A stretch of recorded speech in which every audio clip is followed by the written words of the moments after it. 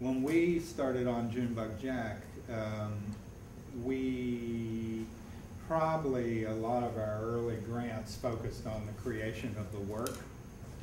And I hope you have an opportunity now with this maybe somewhat shift in the funders to conceive of the whole project, so that you're not driven by the funding to just create the work. Because it's really the managerial part, which I would rename the organizing part, which is this organizing all these communities around the country, or helping to get that in orbit, if you look at it that way. And then the process out. So I mean, it would be really good if you could raise money that the creation of the work was set within, but allowed you to do all this community organizing work and the follow-through. And so I would try to, to conceive it big. Because the danger, of course, with this funding situation always is you get one little piece, right? And you don't even get enough of a piece to make the work. So like you do a little piece on the work, and then 9 months later you get another piece and you can do the work. And you don't have the whole organizing piece at all. That gets left out. And it just becomes piecemeal. And before you know it, it's like 4 years down the road, and you just are getting your piece up, and you haven't had enough money to do the other parts in sync and that kind of thing. So maybe you should just go big, bold, conceive of it as this big national project that's and try to raise money there. And in your mind, who would fund that?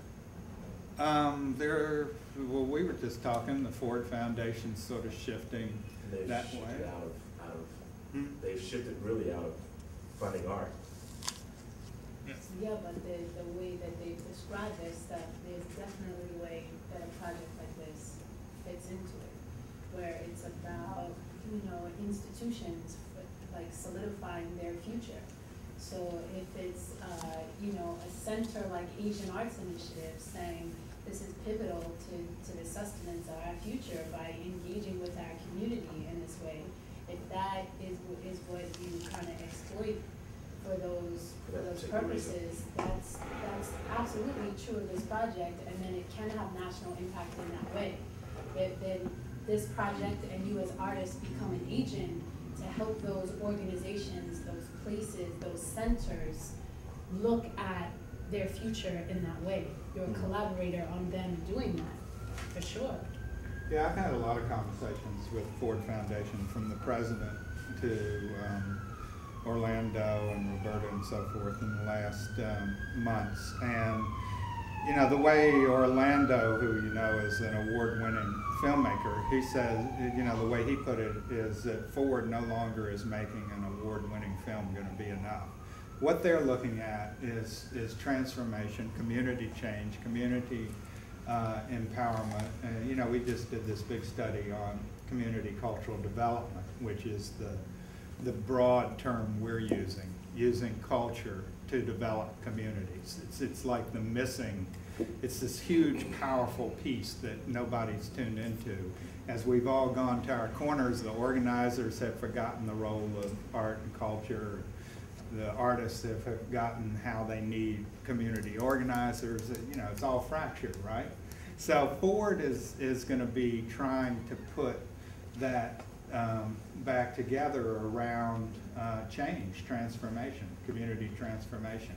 Community problem solving is the way we're doing it in a foundation I work with. We've completely refocused one of our areas to community problem solving. And we're going to spend 10 years helping communities increase their capacity to solve problems. And the arts is going to have to figure out how it can contribute to that goal. And we've got metrics. So like right now in our communities in Minnesota, North and South Dakota, 50% of the people say our community is sometimes successful at solving their problems. In 10 years, we're driving to 75% of the people in the community saying we as a community can solve our problems. So, you know, that's race and class are right at the center of that, of community issues. And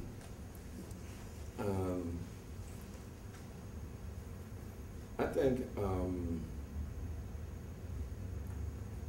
it's very useful information to have about what foundation people are doing and all that. I think it's very useful. But I think it's more useful later. That, you know,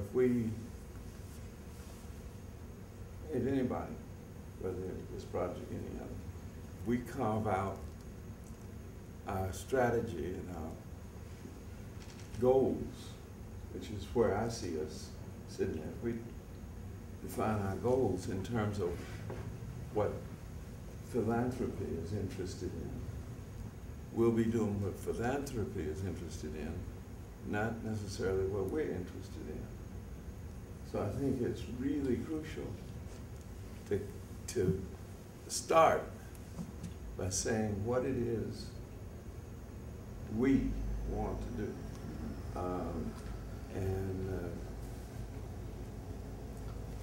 And certainly that has to track along with what's possible, but I really think, you know, it's key.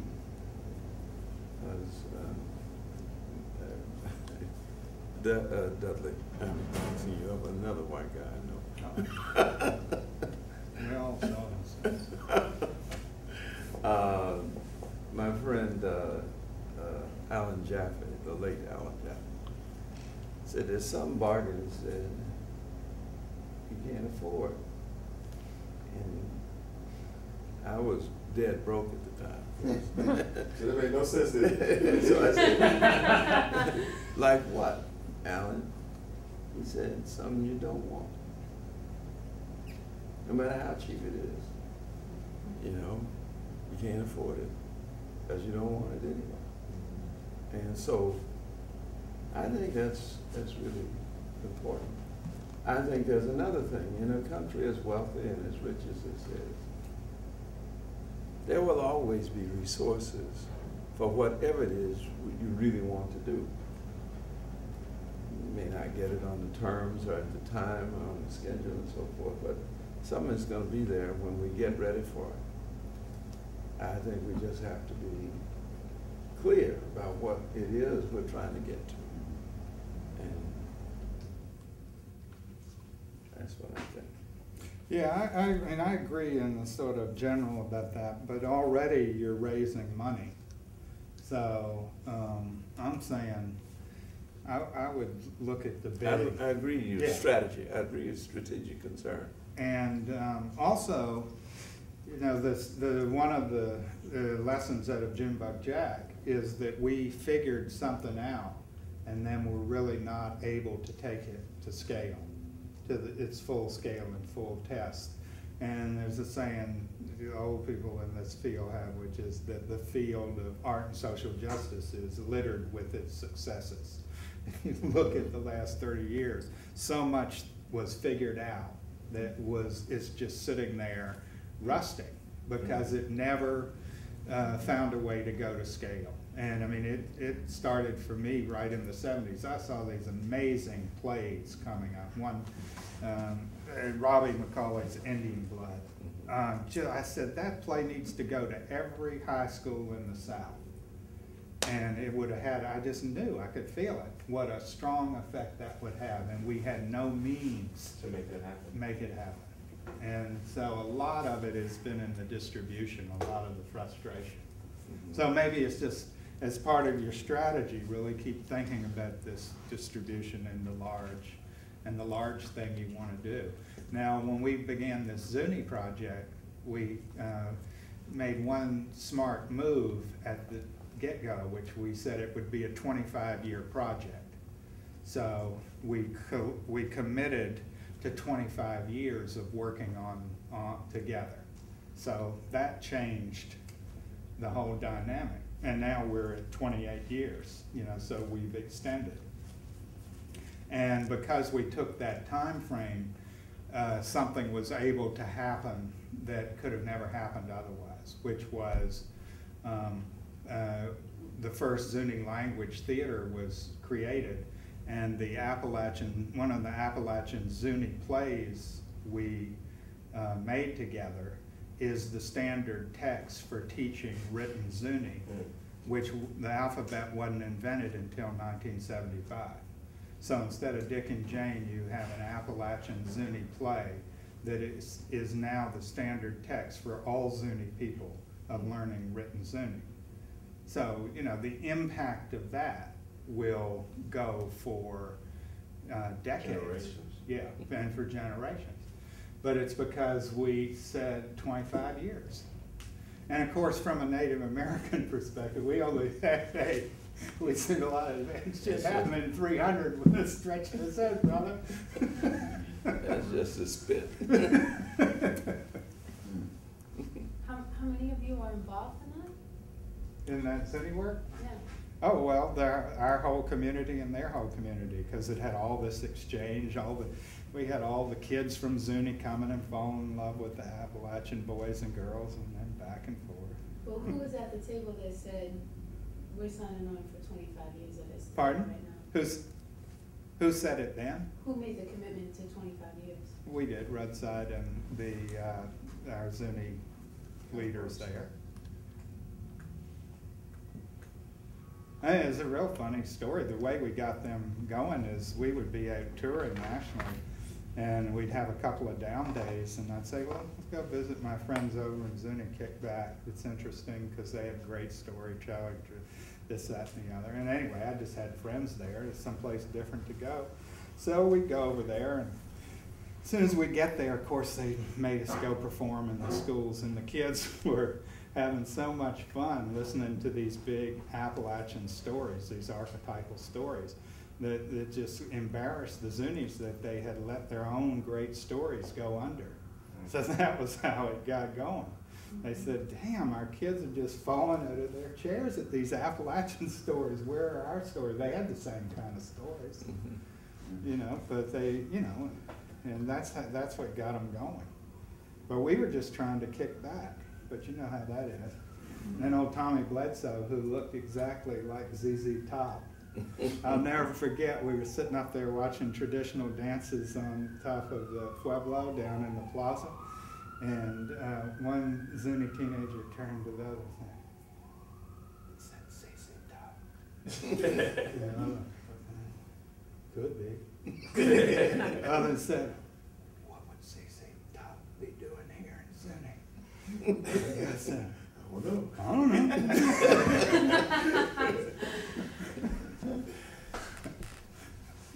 That's good stuff.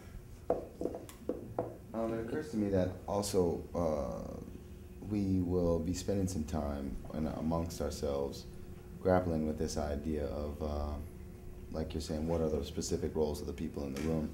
But while we have you gentlemen here, that maybe we want to talk about what the possibilities of mentorship here are, and what do you see as a mentor, and what do we see as a mentor, and because I that may indeed affect the way we proceed in terms of roles. And I'm still trying to understand what the fuck a Baba is. Okay. All right. And I call you all the time, you're like, oh. Yeah. What the fuck a Baba is? We got that on tape. That's the next title of But you it. can say it again. What the fuck a Baba is. I think we need a t-shirt. Yeah. What the fuck a baba is. Well, but it's exciting to think about just sharing work and whatever it is, you know, and to feel like we're going to structure it over a term rather than just hit and miss, you know. My own agenda right now is to try to stabilize Junebug Productions and to make it, to codify what we've been trying to do, and to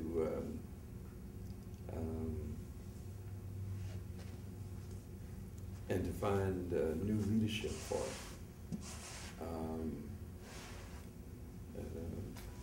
I'm very happy with what I think we found in Terry and Kyoko. Although I think Kyoko's long-term view is not yet developed about what she wants for herself. And so that's a big question. I keep prodding her on, what are you trying to do? And she has trouble, but there's no rush to answer these questions. You know, it's just, if you don't answer for yourself, somebody's going to answer for you. You know, so it's a question in her interest actually that I want her to answer. But and we're going to be looking for a new artistic director, because my game is to write. I mean, that's what I got into this work for. And I realized... By God, I'll go out saying that. I'll go out too. But I do know this, that if I don't get to it pretty soon, I will go out having said it. Soon won't be soon enough. And so our big strategy is a transitional one, you know, from founder and old leadership to a new role or a new leadership. And so that's what I'm going to be doing. Anytime anybody has interest in a writing project, have pen will travel. So I'm going to be interested in that. But I'm also really interested that while we're sitting downstairs, Jamie was and Dudley were talking about the history of the arts movement and how it's been fragmented and broken up so that people don't know what that history is and don't know, and so therefore the history does not inform what we do and the choices we make, decisions that we make. So, you know, there's a great need for that, including what you're doing right now in terms of documenting the road that you're on.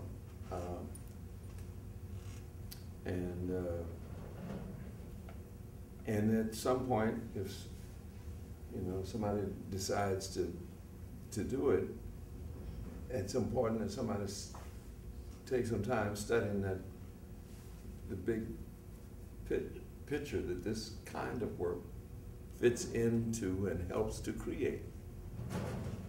I happen to believe that it's the most important kind of work that's going on in the arts, certainly in this country, and perhaps elsewhere.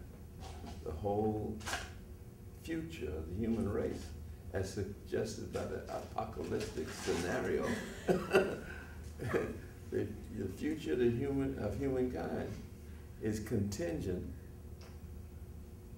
is certainly not contingent on the regional theater, the dance experience of what's been going on the last, in the dominant, in the mainstream, all of the mainstream things.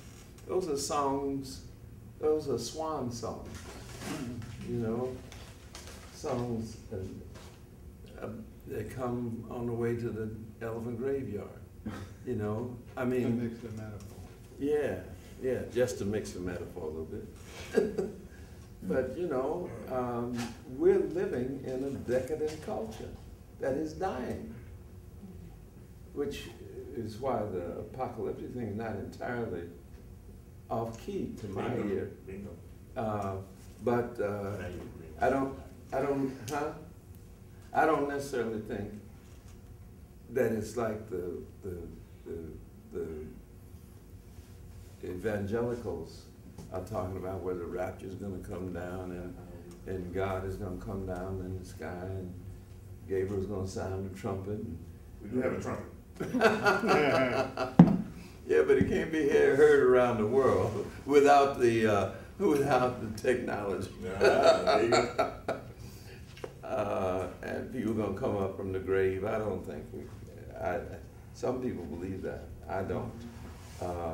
But I do think that there are no guarantees that just because we've built this huge social and economic instrument that now pollutes the world with all kinds of waste that we don't even know what to do with. I don't think there's any guarantee that humanity will survive, you know? In fact, if we keep on the course we're on, I think it's the contrary. The guarantee tends to run in favor of, you know, the transformation of human life from what it is to something we cannot now imagine. So I think the kind of art that concerns these kind of questions is going to be a lot more valuable than Shakespeare was. Because when you think about it, what Shakespeare did was sort of comment on and catalog the transition from the aristocracy to bourgeois democracy. You know, that's the notion that the kings and queens were the corporal representations of God on earth, and therefore could do no wrong, a la Nixon, who said if the governor does it, or the president does it, it can't be wrong. You know, that notion, and Shakespeare comes along and, you know, gets the British Empire to line up behind his songs about, you know, that transition. And the transition from the God as to the bourgeois. Yeah, and you know, who suddenly realized that those kings were human too, and that any individual from that class could do the same things that kings were doing. In fact, could do it more and better. You know. But now that whole thing is turning to salt. All those statues are just falling down, and the notion of permanent, you know, yeah, permanent divinity in flesh it's not there. And what's going to be is up. I think our work is about Visualizing. about what we see happening as we build that new way of being in the world, you know? Did you all inherit Shakespeare as the epitome, paragon? Yes. Of course, that's what it was taught. That's what I mean. Yeah, definitely. I mean, there's, I agree with John. You were talking about a book, really a book I like so much called Morality Tale by Barry Unsworth, British writer. And it's about, it's brief, and I suggest reading it in the winter. And it's about the moment when this traveling group of thespians doing morality tales turns to the psychological, to the actual community. Exactly what John's talking about. One of the things that W.H. Auden spotted in Shakespeare was that because just of this transition John's talking about, Shakespeare had this moment with language when it was, he had a common language of the people. It wasn't just the language, the special language of the aristocracy, Latin, for example, that the church was in. In other words, there was a lingua franca, the common language that was rich in poetry, and that he happened to land at that moment which goes to John's point of trying to understand the historical moment we're in, which is so determinate, is what we would say. That the moment you're in is very determinate about what the possibilities are. And Shakespeare had the good luck to get, I mean, he had the genius to take the language, but the good luck to have that moment. Somebody was going to do it. And, you know, as Bob Dylan said, Shakespeare was in the alley, so he did it. And, you know, so it's just a sort What's of... the guy's name? Barry Unsworth. So, you know, what is the moment? You know, what's the moment now? And that's what we're describing. In terms of the role of mentorship, I don't know. I mean, the roadside piece, what we're doing right now is trying to make our footprints really clear so that whoever comes along 30 years from now will be able to look at all of our work and it'll be spelled out what we were thinking, how our methodologies and so forth and so on. So we're not trying to pass on the company to individuals, but rather to pass on the ideas and methodologies and let the individual, I mean, I look at what you're doing as part of roadside theater, coming up in a new incarnation, what Thousand Kites is doing. You know, it's not like this, you got to come to Whitesburg and I got to pass it on like that. But I do that too. Yeah, you do that too. But so, I mean, I'm working with a lot of young people. I mean, that's where I'm focused, is working with people who want to learn about the work. And the one thing I know, I agree with John that sometimes a nice structure is good, so it's iterative, so that we know, okay, at this stage phase, which is going to occur in X period of time, there will be another click in, right? Some role for us to play, where the role's in.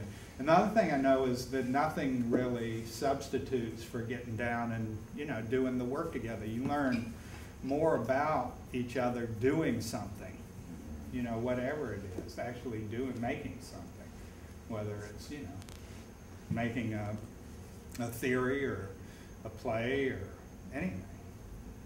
So, I would just say I don't have any big theories about what a mentor should be, or I don't even use the word. I'm just, interested in, being available to however. And I think it has to be, you all have to take a lot of the leadership in that, because you're going to be thinking about it more intentionally than John and I. And you need to think about how you can use us. I mean, that's what I'd say, how you could use me. I know one thing that had come up in a meeting that we had the other day. Dudley was, and also Kyoko had raised it, and John had raised it at a point. I know a lot more about John's schedule than yours, but I definitely know everyone's pressed for time. And John, maybe Kyoko had called for the other day, just being clear about what was being asked of you in terms of time. And that was where we had come back to this idea of thinking again, like, we need to get clear on what we're asking of someone, because, it's one thing to sign up to be a mentor and want to do the work, and then there's another thing when you start getting asked to do things that are beyond the realms of time that you have, that exist. I don't foresee that being a problem, but It won't. yeah. But definitely we have some benchmarks that we've tried to set for ourselves throughout the course of this year, and where we want to be in places that we feel we would really like to check back in with you and John. And of course we have John here locally, so we'll be able to, he's a lot more accessible to do stuff face to face, but that there'll be some places specifically in the early fall as we get to around, we're going to do another retreat, a longer real retreat in July, and we've carved out 2 weeks that we'll spend together. That we'll spend I guess a bulk of that time going over what we've discovered in these different sessions that we've done. We've got New York scheduled for May. We've got Mississippi scheduled for May, and then we've got Minneapolis. Look like it's going to be scheduled for early July. So the last 2 weeks of July is like we have carved out that we'll probably spend a lot of that time, reflecting on what we've learned and what the things that we're pulling out, what are the through lines, what are the, the tidbits and different chunks, and moving into a draft form of what this might look like when it's complete. But also some time between now and then that we'll be stealing together to just continue brainstorming. We did a brainstorming session about 3 weeks ago. I think it was like mid-February, where we just spent a few hours just throwing out a topic, or just hitting a theme or a phrase, and then imagining what that would look like on stage, how you would present it, or how you would present it to the community, and came up with some really good stuff. Of course we won't use all of it, but it gives us some really good ideas about the possibilities of what this can be.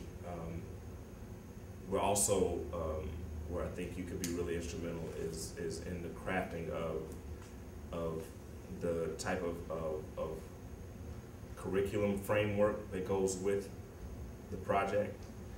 So there's like, how do we, what are the tools, and what are those tools that really identify what we're trying to do? Once we get this language down, how do we craft that into something that can be usable by communities, whether they're the universities, community centers, whatever, art, activist organizations, that we craft something that can be used, that is multi-purpose, kind of workbook or guidebook. We don't know what it looks like, but I think that's something that you have a lot of experience with, that we would probably call on you to help guide us through, or at least give some pointers. That's just off the top of my head. The big thing I'm worried about with the project right now is that you don't have somebody designated who's going to worry about the community organizing piece. They need to be at least sitting in part of all that creative part, where you're just listening with another head, with another hat on. Okay, I mean, because it's a whole piece. It's probably, if in the Junebug Jack, it was 2/3 of the project, and the community organizing part. Who's the community organizer? Yeah, that's the problem. We didn't. That's what I'm saying. We didn't. You didn't have. A no, we had. person. We didn't. And if we'd have designated and conceived of it, I mean, we knew the conception, but we didn't conceive of it, or we didn't see the possibility or whatever. We never raised the money for the full-blown thing. So we knew there had to be a community organizer, and that was by turns Teresa. That was sometimes by turns somebody in roadside, because we had a lot of capacity. We'd already gotten to that, but we just never could bring that position to full scale, because see, if that position, let's just talk about this project now. If you had that person right now sitting in here, say I talked to Kyoko about it, whether that was something she was interested in. She said, yeah, that would be an amazing job. If you had somebody sitting in, they would be thinking right now, okay, and not only the content of what you all are talking about, how that's going to be used in organizing, they would be thinking, okay, now how do we conceptualize this with the organizing piece and try to raise a huge pot of money for the full conception rather than just the breakout. So they would just, you all to some degree are going to be focused on making the piece like we were, and that's intense. But there's this other piece of work that has to happen simultaneously. And it's just been my experience, unless somebody is designated to just think about that, then it'll get, it'll get a little left over, pushed on the side. That's why you stepped out of Uprooted. Why what? Carlton stepped out of Uprooted as an artist and worked as the project director and organizer. Exactly. So that he was only, but he sat through rehearsals and he was there thinking like that. Well, so you understand it, what a big job it is. And how we've never really been able to bring that to full power. I've not seen any projects in the country that have brought that to full flower. Do you feel strongly that this person is someone that exists on a level that can jump into the room pretty consistently and be around most of the project activities? Or can you see it? Could you conceive it with people who have expressed great interest in the project but maybe in another area of the country? You know, you're talking about sitting in the room and being there, so I'm wondering. Yeah, I don't know how that's structured. I mean, I don't think they have to be one of you.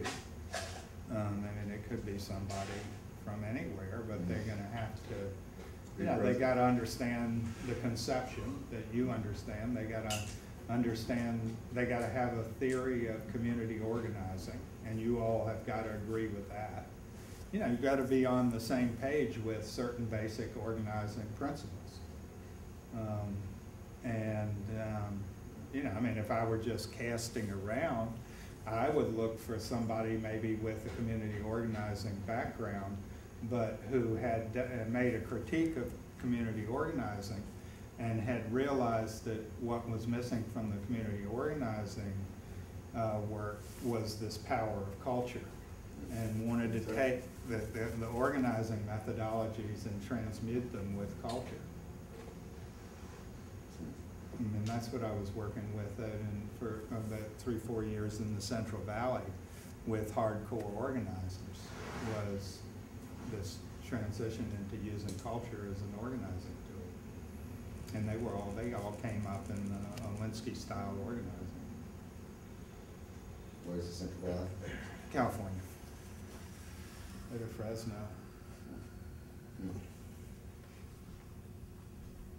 Breadbasket of the country. It'll probably serve us in that capacity to look outside of the demographics that are in this room.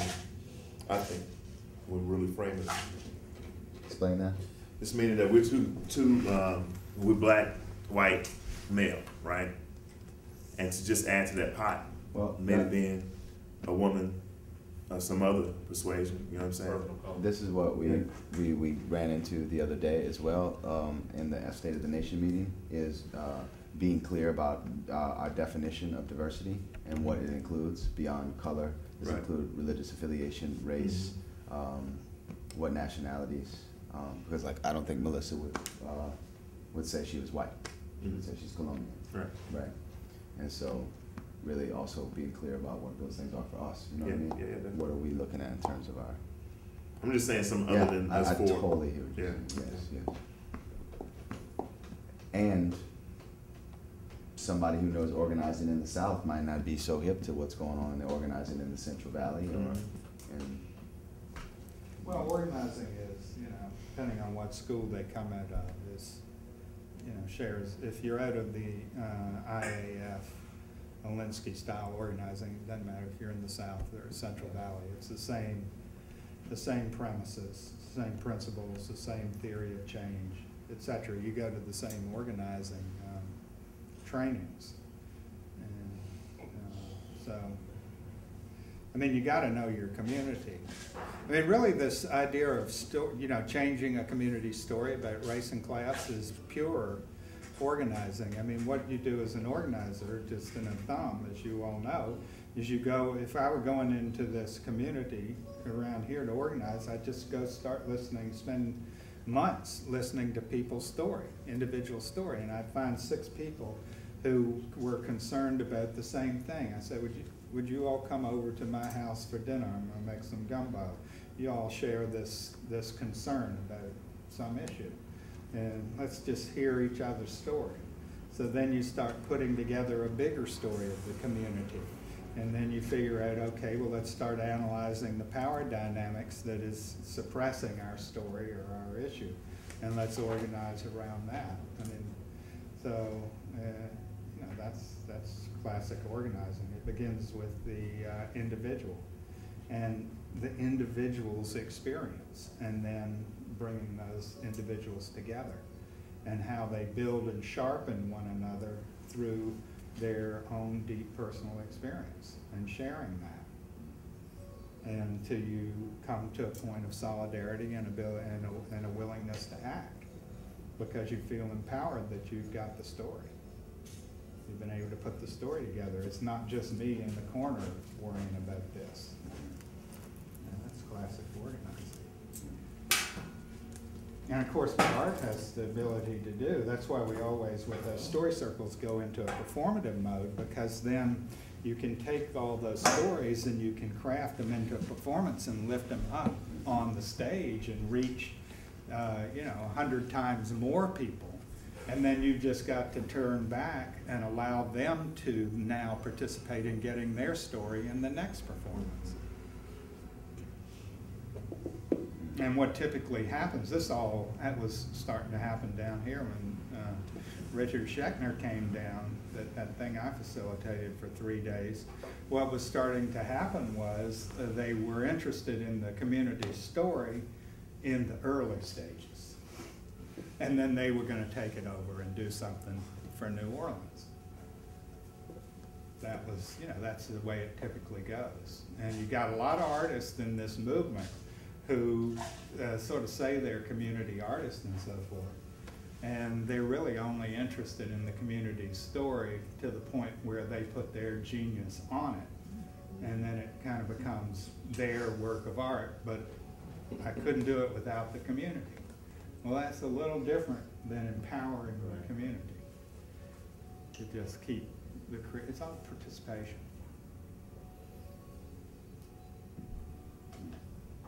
I want to explore that language, that word. Participation? Empowering the community. Mm-hmm. And the relationship that it suggests. It's sort of like... empowering itself. Yeah, because it's the other word that you get is outreach. Mm-hmm. Which is predicated. We have to watch how this language sneaks into our way of describing what we do, because language is the first step of co-optation.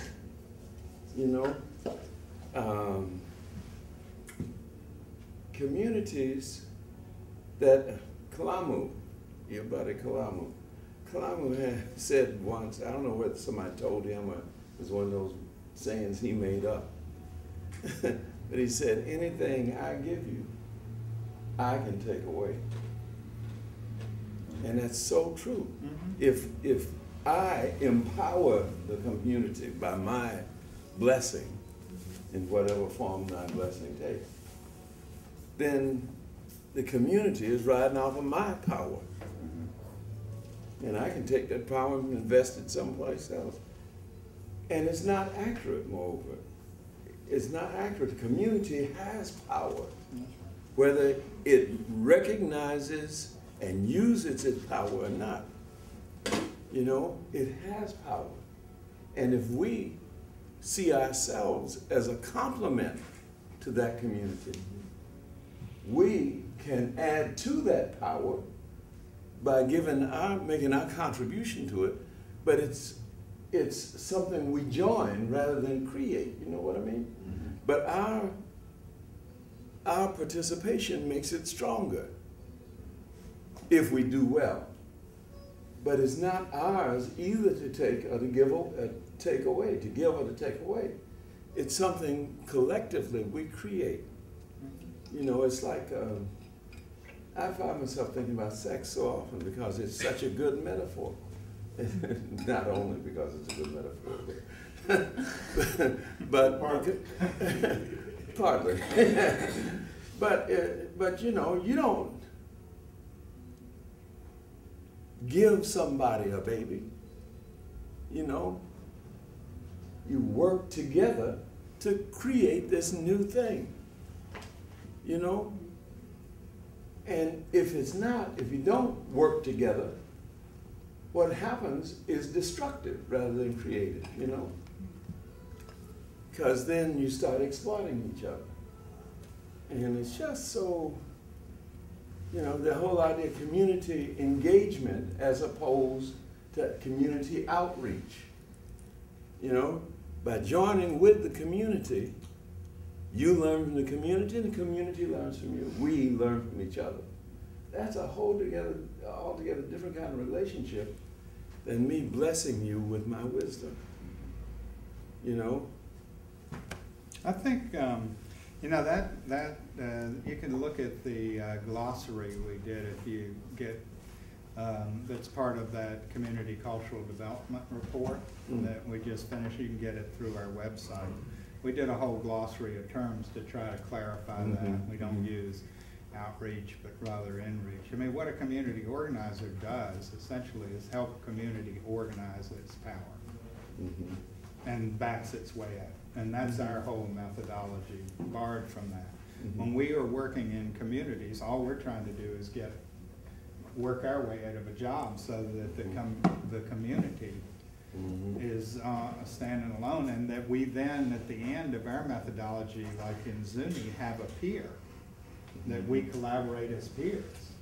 You know, they didn't even have anything when we started, but they organized themselves, and now we've got a peer, and they help organize others. So it's I mean, we've done a lot, I think, because we've been in resistance all these 30 years, having to push back against the cultural definition and the cultural war sort of foisted on us, that I think we have clarified a lot of that methodology, a lot of that terminology. What website is this? This is, well, it's the Imagining America report, but you can get it through the Roadside website. And we just have a glossary of terms that, you know, just tries to get at the issue John's talking about, of the co-option of language. But I'm just saying a lot of terminology, a lot of methodology is out there, is pretty clear. What isn't happening too much is people studying it and acting on it. That's what I see. In other words, I feel like we're further ahead. We've got stuff established, but it's not being taken and translated into the work to the degree it could be.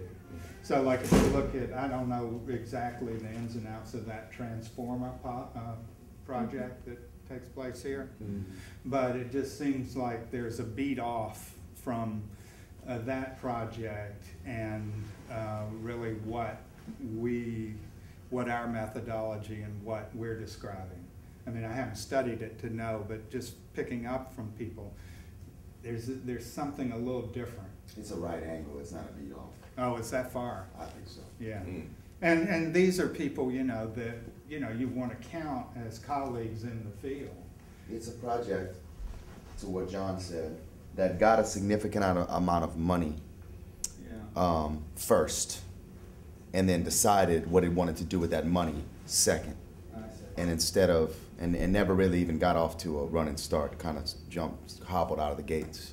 But I think in every way, information has been very scarce. They've not really publicized what their expectations are or their goals are. They created a website that no one uses. They've never at any level connected with what the people's needs were. They got a lot of money and said, we have a few good ideas, we're gonna push them forward, and this work is being led by one of the nation's most reputable visual artists right now, this guy Rick Lowe, who's hot with the funders, and he's done good work in Houston. And so that was just like a clear example of a post-Katrina project where their funders need intermediaries before they give money to New Orleans organizations directly. Transformers, Rick received the money from the Andy Warhol Foundation. So yeah, I mean, it's fascinating. What you know, what this is like another of John's and our themes, which is this critical discourse. What we're basically thinking is we've lost the critical discourse. So there's no way that they should be in a strong critical discourse. There's no way they should be able to get away with that. I mean, there should be, if you had a strong critical discourse in New Orleans, people would be pushing back on it, dissecting it, taking it apart. You know, But there's no discourse about it because it's just it's deemed irrelevant. Yeah, okay, well. Well, they're right next door to me and I didn't know what they do. Yeah, so maybe they're deemed irrelevant. Well, I know I came in here for this 3-day meeting to facilitate, and I got to the meeting with these people from international people coming, Richard Chetner coming from New York, And my brother Maurice was there, observing from the back. Bruce was there too. Oh, is this the guy? Yeah, who's from Trinidad. Trinidad. Transformer did that? Maurice was rocking back on watching that. Stop, baby. So yeah, stop, baby. So like, you know, that thing's going down, and what's his name? One of your local guys here videoed the thing, and I said, sure, you can video it. I was facilitating it, coordinating it. I said, you can video it as long as everybody gets who wants it can get a copy of the videotape. And he wouldn't turn, he still to this day won't turn the videotape loose. That was Jansen? Yeah, he won't turn the videotape loose. And the reason I wanted the videotape is because it is just this document of how community process gets co-opted. And so I wanted to use it as a teaching tool. And there's no way they're going to turn that thing loose. Right. And that was the agreement. That was the contract. It was on a handshake. Right. But, you know, I've never had that happen. I've never had to, you know, go to court to get something that we allowed him to videotape. But he won't turn that thing loose. I've tried 18 times. And I mean, if we could watch that right now, as Maurice can say, Maurice was there. If we, it was the most interesting. it was writ large, wasn't it? It was yes, it was. It was a trip, but it was a classic example of what happens and how it happens. You know what I'm saying? On the regular, every time. If we're there or not, this is how it's happening. The co-option of communities. Wait, what happened? Like, what happened to this? Well, This guy was responsible supposedly for the opening Olympics. Winter ceremony. Olympics. The Winter Olympics in 2006. something like that. You know, and so he had like this, like, you know, supposedly this fantastic show, and he was like this big, huge performance International visual star. artist. That's what's start. Humongous. He's a visionary. And he's a white guy from Trinidad. And White Trinidadian. He worked all over the world. and he went all over the world. He's been on 60 Minutes. He's been on Good Right. Morning America. Everything. This guy's the man. You He's know, the so man. we need him here to help, like, you know, Help New Orleans. help New Orleans tell Express tell their story. culture because they have so much problems expressing their culture. That's right. So And his then plan. you got Richard Schechtner, who's one of the main sort of thinkers in the performance field. My And friend. Our friend. Richard And Richard's brought him down under wing. And his Richard's plan gonna was to support have it. like this giant ceremony through the streets where we would all have like this Flags. giant, like flags. We'd have like this Whips. giant like sheet that's like over everybody, and then He's he going to teach us how to parade. teach us how to parade. I mean, that was most. You just kind of sitting there like kind of holding your breath there, and.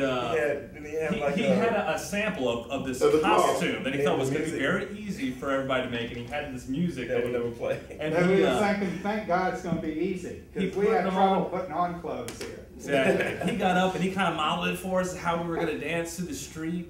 And no, It was crazy. It was crazy. It was, I think we spent 4 hours talking about this after it was over. People that wasn't even there was like, you We can't caught do it back in Mississippi. In Mississippi, exactly.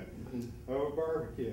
But I mean, it was a full blown, and you really saw the way the politics. Yeah, I saw part of it, but I didn't know what I was seeing. But let's talk about how that situation got righted. But so, in other words, we're just giving you It the. hadn't gotten righted yet. no, has it it? has been right. Well, what happened, as I appreciate the situation about what now has become Home New Orleans, that was initially Richard's idea. No. And, okay, As an error in the history. was that Jan Bellarubia's idea and she called upon Richard to come in? Jan Gilbert. I'm sorry, okay, but I mean, I'm sorry, not to say that's Richard's idea. He was called in as one of the first people, the big name, to see about great garnering support for this idea. But after that meeting, the point I think is, people came to both Jan and Richard and expressed serious misgivings about that idea. Half did, and half said this is the best thing. Okay, Yeah, we but were the there. project did change after that meeting. And it became more focused on neighborhoods, and it became more focused on the actual, as I have observed Home New Orleans, New Orleanians doing the work in those neighborhoods. But it was because they couldn't pull the money Yes. off for the other. I mean, Richard went to the Ford Foundation, and, you know, right before he went to the Ford Foundation, I went to the Ford Foundation and said no. You know. Well, to Richard's credit, let me just say, Richard is my friend now. I claim him. But he met that guy on an airplane and was impressed by the guy's conversation. No, he'd gone and seen the guy's work. He met him on an airplane. Yeah, I He know. told me that. That's true. And he was impressed by that. And then he went and saw the work and was even more impressed. Oh, well, that I won't be responsible for that. But he did say when Jan had the idea for the Home New Orleans project, and she knew Richard when he was teaching here at Tulane, and when he was working with us. He worked with the Free Southern Theater for a couple of years. And that's why they plugged in, and Richard just happened to be sitting with Margaret Wilkerson on another airplane. Yeah, I know the whole story. And he didn't intend to be raising money. He explicitly said he was not raising money. I was much closer down to it. I know. All right, you tell it. You got Richard's version, but anyway, the point is, you got Richard's version. I talk to Richard all the time, and I got Richard. I was sitting with Richard one time. I said, Richard, your work's about social justice, and I had him just like you thought you had me that time. I had Richard. I said, your work's about social justice, right, Richard? He said, he could see where I had him, checkmate. He said, social justice and experimentation.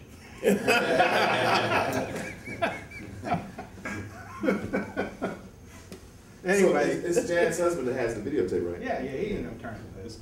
But the sort of point is, anyway, we're not going to make that, there's no way that mistake's going to be made, but it's just an example of how things go wrong.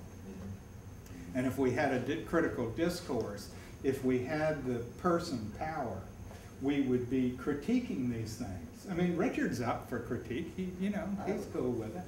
Go ahead. I have a question about critical discourse. My question is also about please ask. It's just you've brought it up several times, the losing of the critical discourse and the need to have a critical discourse. I would just ask you to elaborate on, to just unpack that, what the critical discourse and how does it happen and how does it interact with the work? Yeah, I mean, I would say in the same way, writ large, we've lost theater criticism in this country. We don't have theater criticism, we have advertising. The theater world.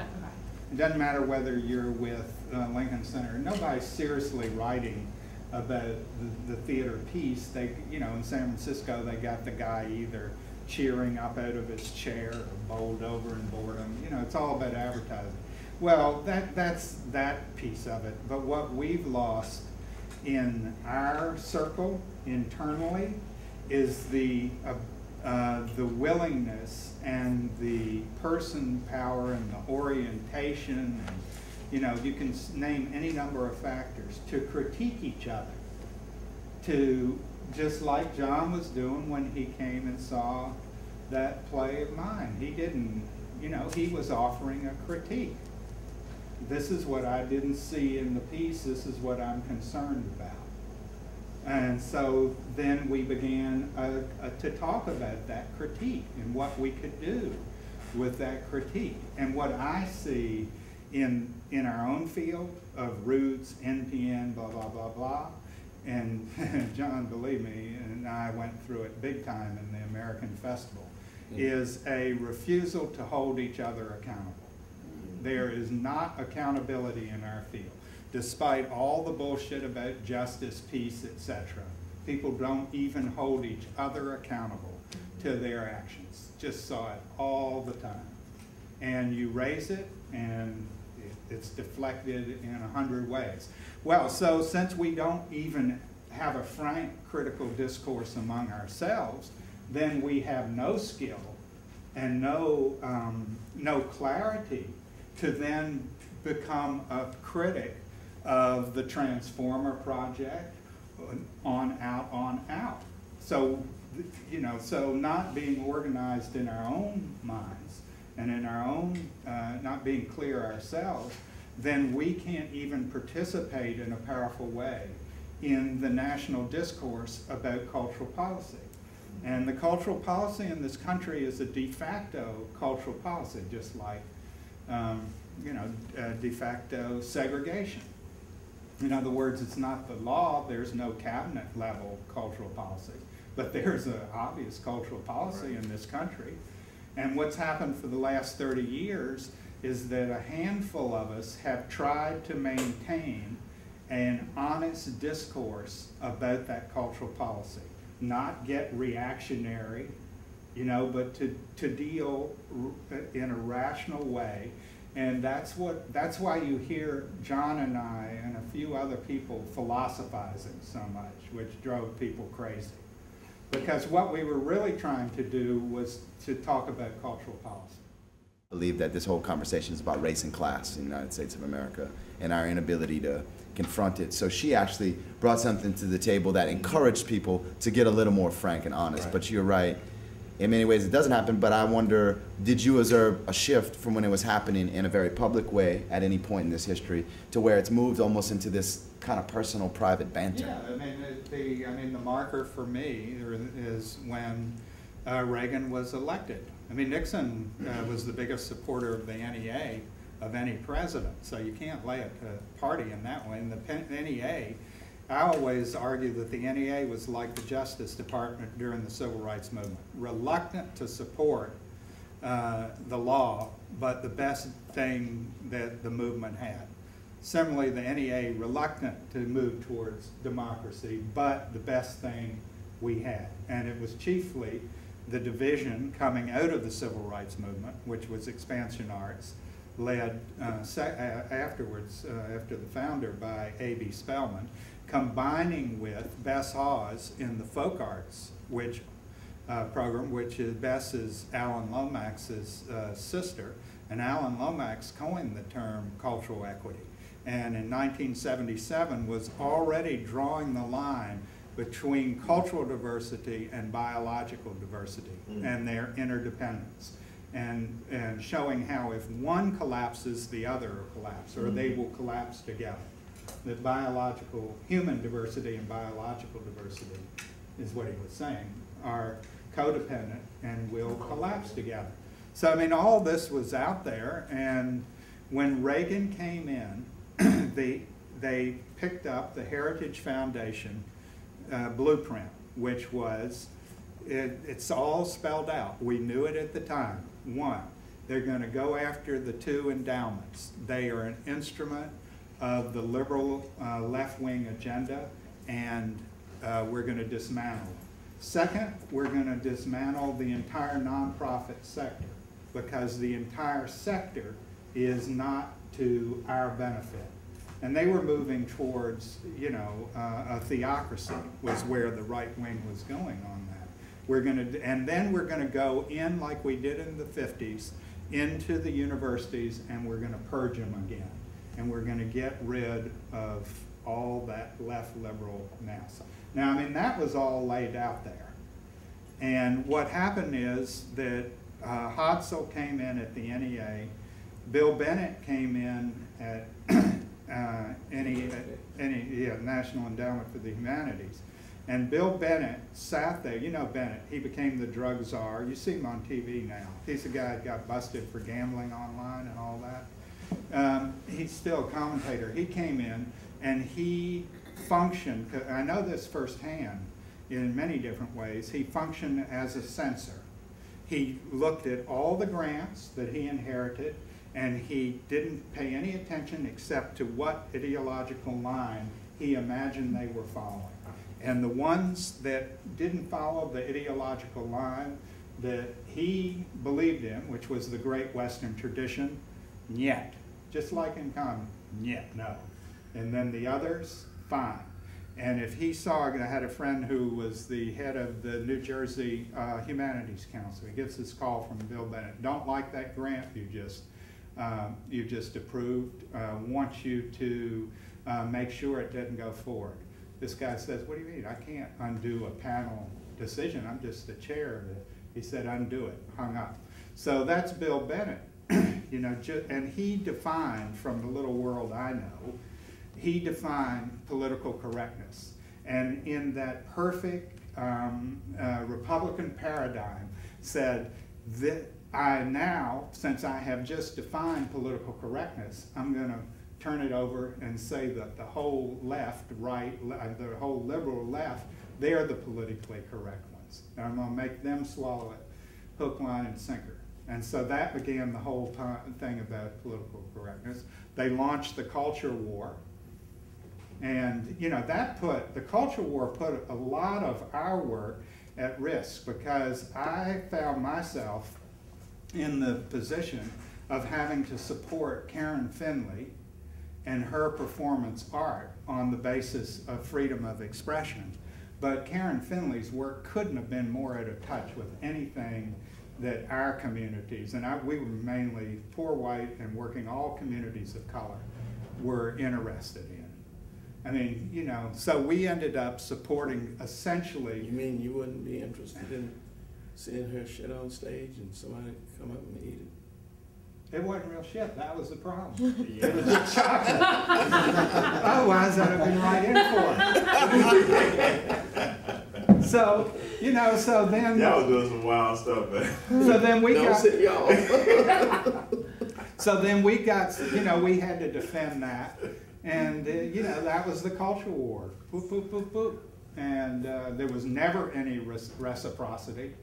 Those people who were all upper middle class white, they never did one thing for the rest of our group that was struggling about a little harder problems than the ability to poop on stage. You know? And we never got anything back, but so I mean, it's just, it was just Machiavellian how it unfolded. But that was the point for me. That's where I marked the point, because it was a conscious strategy. And of course, that's just picking a point to try to clarify. It's a conscious strategy to eliminate the discourse, to protect your interests? It was a strategy on their part to dominate the discourse, to take over the discourse, to dismiss any kind of democratic discourse, and to re-elevate the Western European. It's like the last gasp of imperialism is how, of colonialism. Imperialism is how some people looked at it.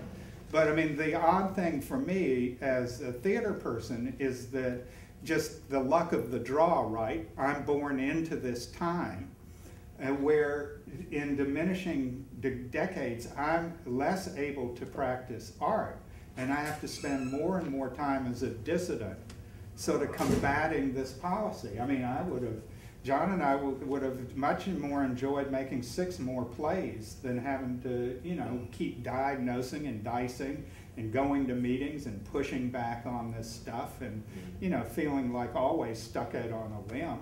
And, you know, I know all Barack Hussein and all those people, and, you know, they are all, you know, they are sort of compromising stuff themselves, and nobody's holding them accountable. And so, you know, when the air clears, there are just not that many people who stood true. And that's going to be true in any kind of deal. You know, people got to make a living. They're going to go here, going to go with the time.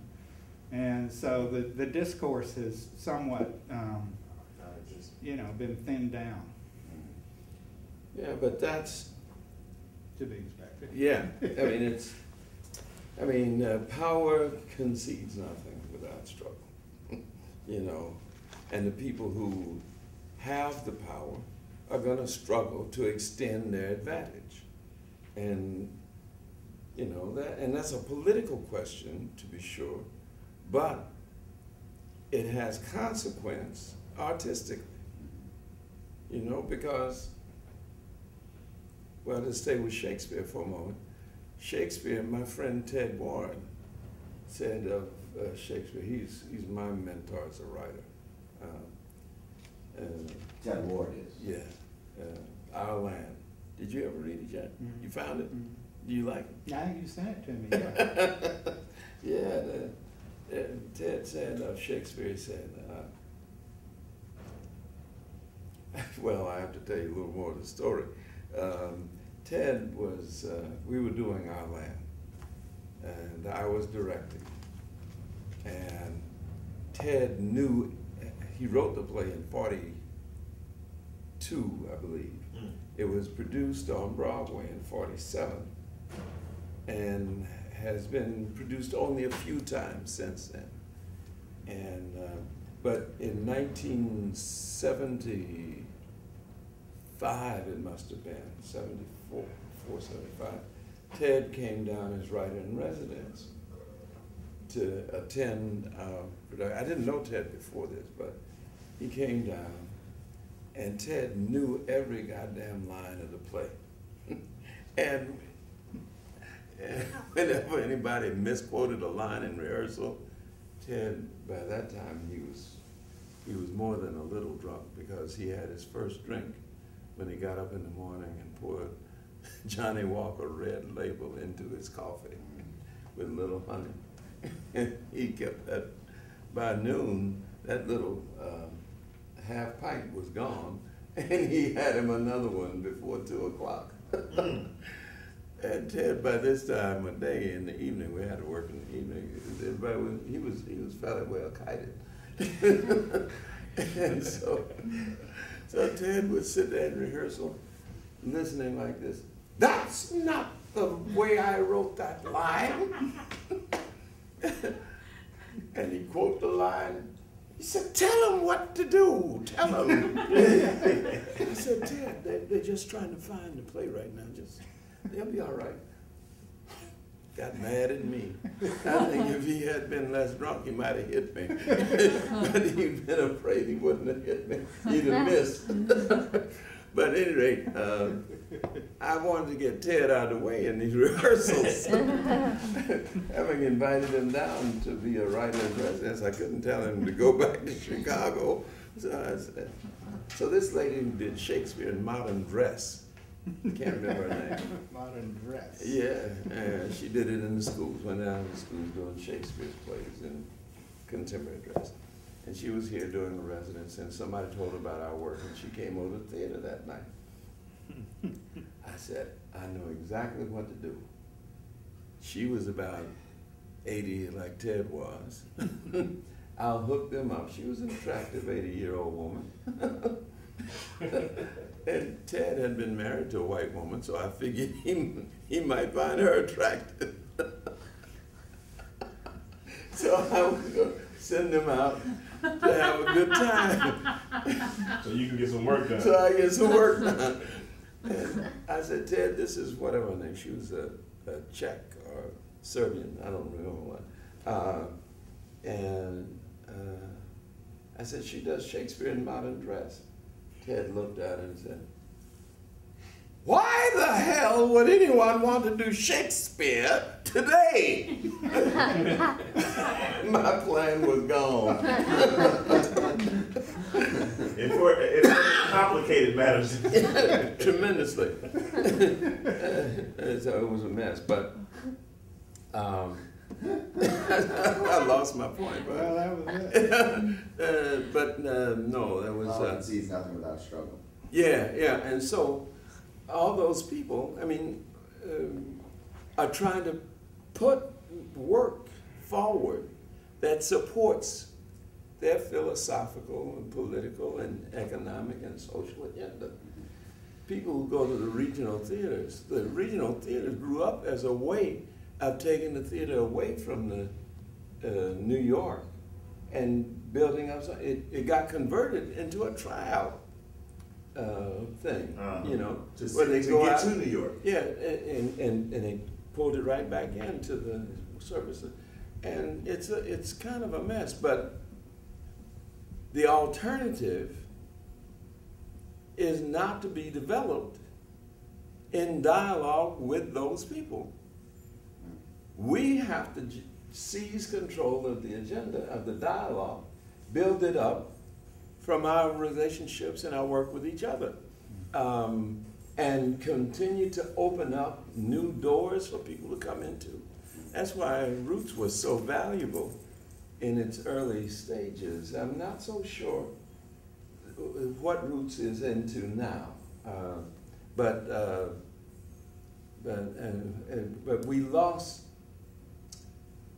something, and I'm not sure what it is. you know. I think it's worth fighting for, you know. I think it alludes back to what Dudley said earlier, is the fact that now we're making art for each other, as opposed to really having the carpenter and the whoever in there as the community agents.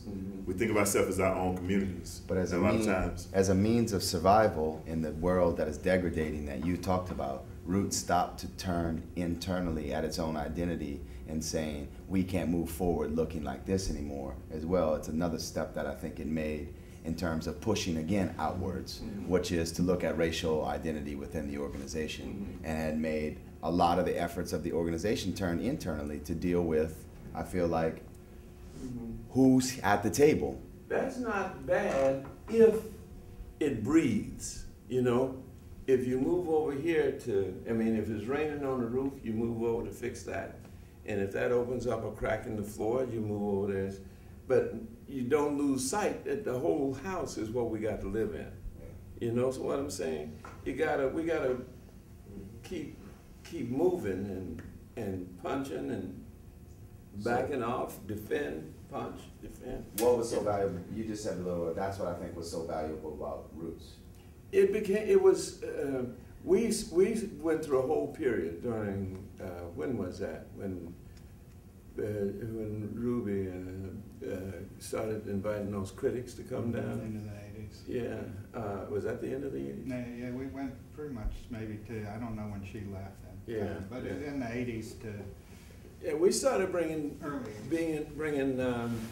critics in, and not those top line critics, you know, who were in the New York Times and stuff, but people are serious students of the forms, and they had some currency. They were people whose names you would know if I could think of them, but they would come and they would just hang out with us, and we'd begin, and we'd argue. I mean, no, that's, don't care if you are a big critic from somewhere. You know, that's not what I'm trying to do. So, and then we started trying to figure out, you know, what the role of critics in our work had to be, or in art should be. I mean, we were more aggressive than that. We didn't say just our work, we said in art. Because as I said earlier, I really believe that this is the most important art that's going on in the country, and perhaps in comparable people in the Western world, you know?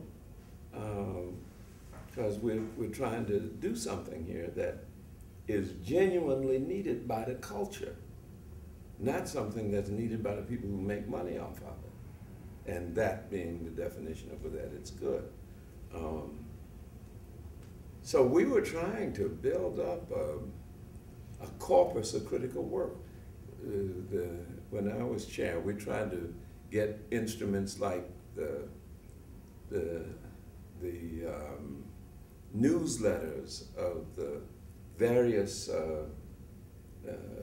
like the Morris Dees' organization, what is that? Southern Poverty Law Center. Get them to publish critical writing, you know, so that their constituency, which was considerable and still is, could start thinking, oh, that's the kind of theater piece we ought to have in our community, and not Alabama Shakespeare, you know, and as opposed to Alabama Shakespeare and so forth. And there's lots of other journals of that type. Southern Arts, the things, Southern Studies, Institute for Southern Studies, ISS. Southern Exposure. That would be a good place to publish stuff. The Highlander newsletter, that would be a good place to put critical evaluations and help people. And if we did that, even now, if we did that kind of stuff now, it would open up venues for the work to be done and to be seen, you know? Or even if it didn't open up venues, it would open up audiences, so that when you went to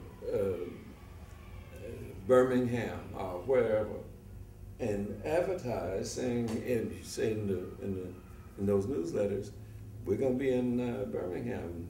Right. Here's our touring schedule for the next 6 months. This was based on an analysis that what you saw in the progressive political movement was conservative attitudes towards culture. Yeah. And the reason being is because, in our analysis, is because culture is so powerful that the power base could concede politics, could negotiate politics. Everything was negotiable but culture. They had to keep control of that. Mm-hmm. And I tell this story that I heard that somebody said that's too perfect to be true, but it is. That during the 2000 election, this reporter in Florida comes up to these two guys doing a story on what people are thinking's at stake in the Bush election, 2000 election. Two guys retired sitting by the pool, says, what's at stake? And first guy says the economy, the second guy says, and the Supreme Court. And then both of them say together, and the culture.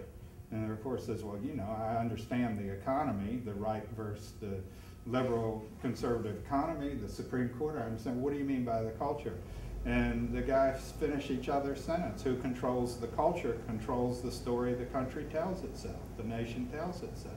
So they can concede anything but that. Mm-hmm. That's the master narrative. Mm-hmm. And that's the thing we're working on. And what happened at Roots, in my view, is on the internal critical discourse, is we didn't have a formal way to step back and say, look, we all love each other. Now let's try to understand what's happening here in the organization. Let's just step back, take the time to do that, to get everybody's point of view. Let's not feel like we got to do the next program and make the next play. Let's just take time out and reflect. Whatever time, if it takes 6 months, let's take the whole and whatever.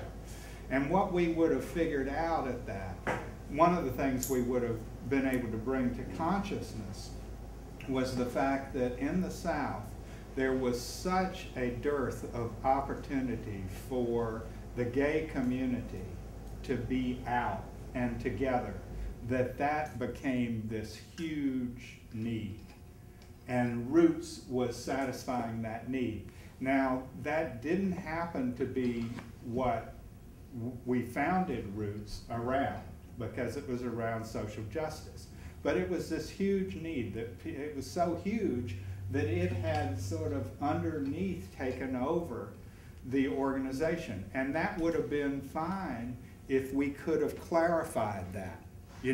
Then, like, I could have gotten in support of that through roadside theater in the Appalachians, whatever, but we never got clear about what was really controlling the agenda. So we pretended that social justice was controlling the agenda when really the energy was on this other need, this other issue. So we never got the internal. So then there was a lot of struggle around what direction for the organization to take, and it didn't have to be a win-lose, either social justice or gay issues. I mean, we just needed to be clear, and then we could have worked together. I'm confused about why you're separating gay justice with social justice. Well, we would have, if we'd have gotten clear about that being the issue, then we could have said, this is part of the struggle for social justice. This is the piece this is where the majority of people want to place the struggle right now, and that's what we'll do. So I'm not separating. No, I think it's a lack of transparency, which breeds lack of trust. Okay. But you're absolutely right. And what John and I were concerned about was race and class, rather than those issues. But it was absolutely a social justice issue, and we could have gotten fully behind it. and would have been happy to. But needed that conversation to happen. Right. So what was happening is they were saying, oh yeah, we're all about race and class struggle. Kind of. Sort of. Because it wasn't clear. Because it wasn't clear. So anyway, we never got any clear strategies. So that was the internal thing breaking down. And then from there, because all these other things, it never got clear, and so we never got a powerful. And that was the internal piece. And so being weak internally, being unclear internally, then we didn't have the clarity to be as forceful externally as we needed to be. What you're saying echoes what Nick said at that last State of the Nation meeting, which was like what Roots ought to do or could do would be to take a year off all of its programming. I said that. Oh. It calls him.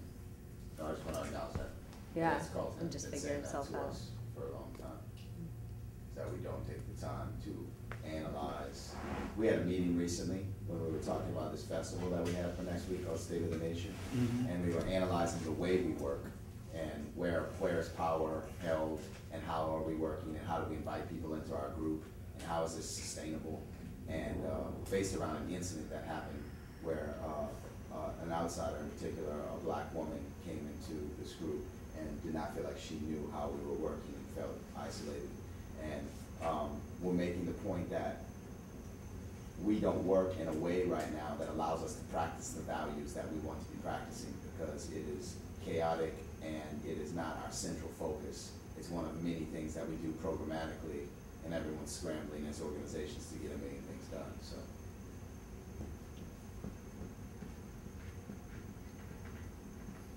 But this whole area of critical discourse is major. How do you get better if you don't criticize?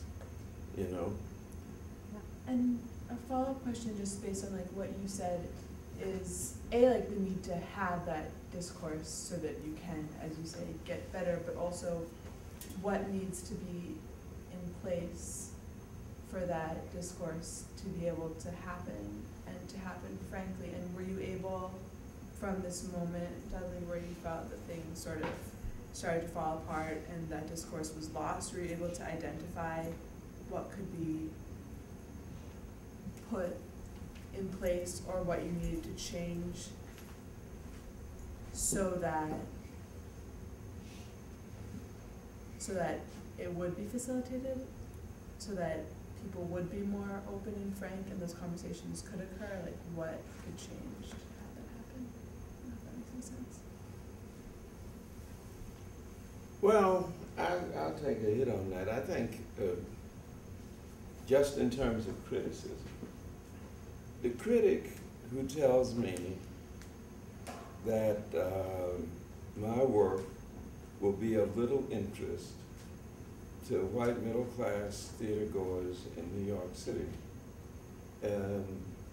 is not being helpful, because that's not what I'm trying to do.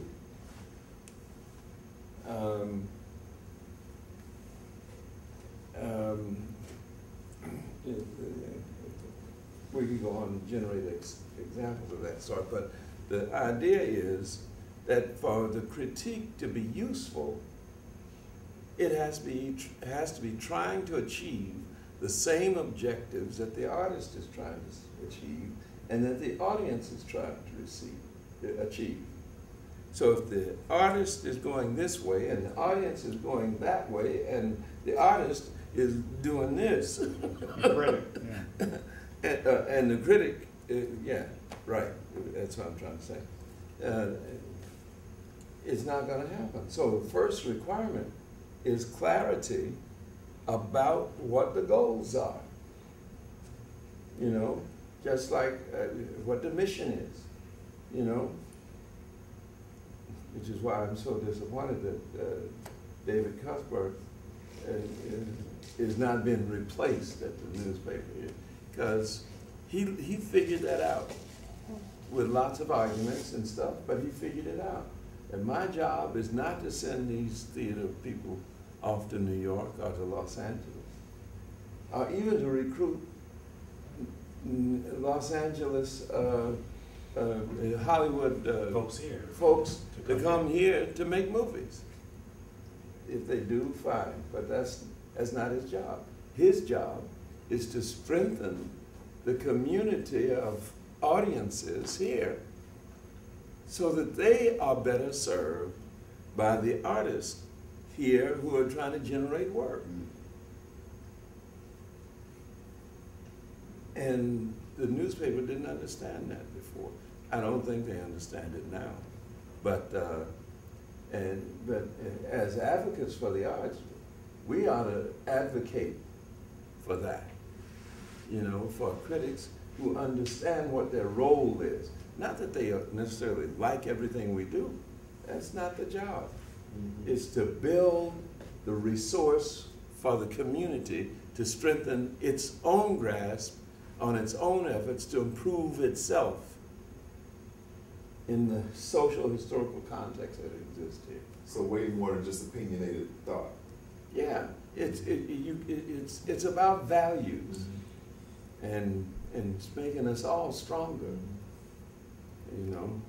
So if you know, to get to the Roots example, what we could have done, like the timeout, if you had come in and watched Roots and said, oh, I see what's happening here. You got one group, you're all concerned about social justice, but you got one group that's talking about race and class. That was the founding. It was founded at Highlander. They were all, but what you've had emerge is this issue of gay and lesbian rights and life, and that's you know, that's the social justice that the majority are concerned about. All you all need to do now is just be clear about that and start working on, you know, get a consensus that that's what you're going to do for X amount of time. Then you can start bringing race and class into that struggle, because, you know, that's where the energy is.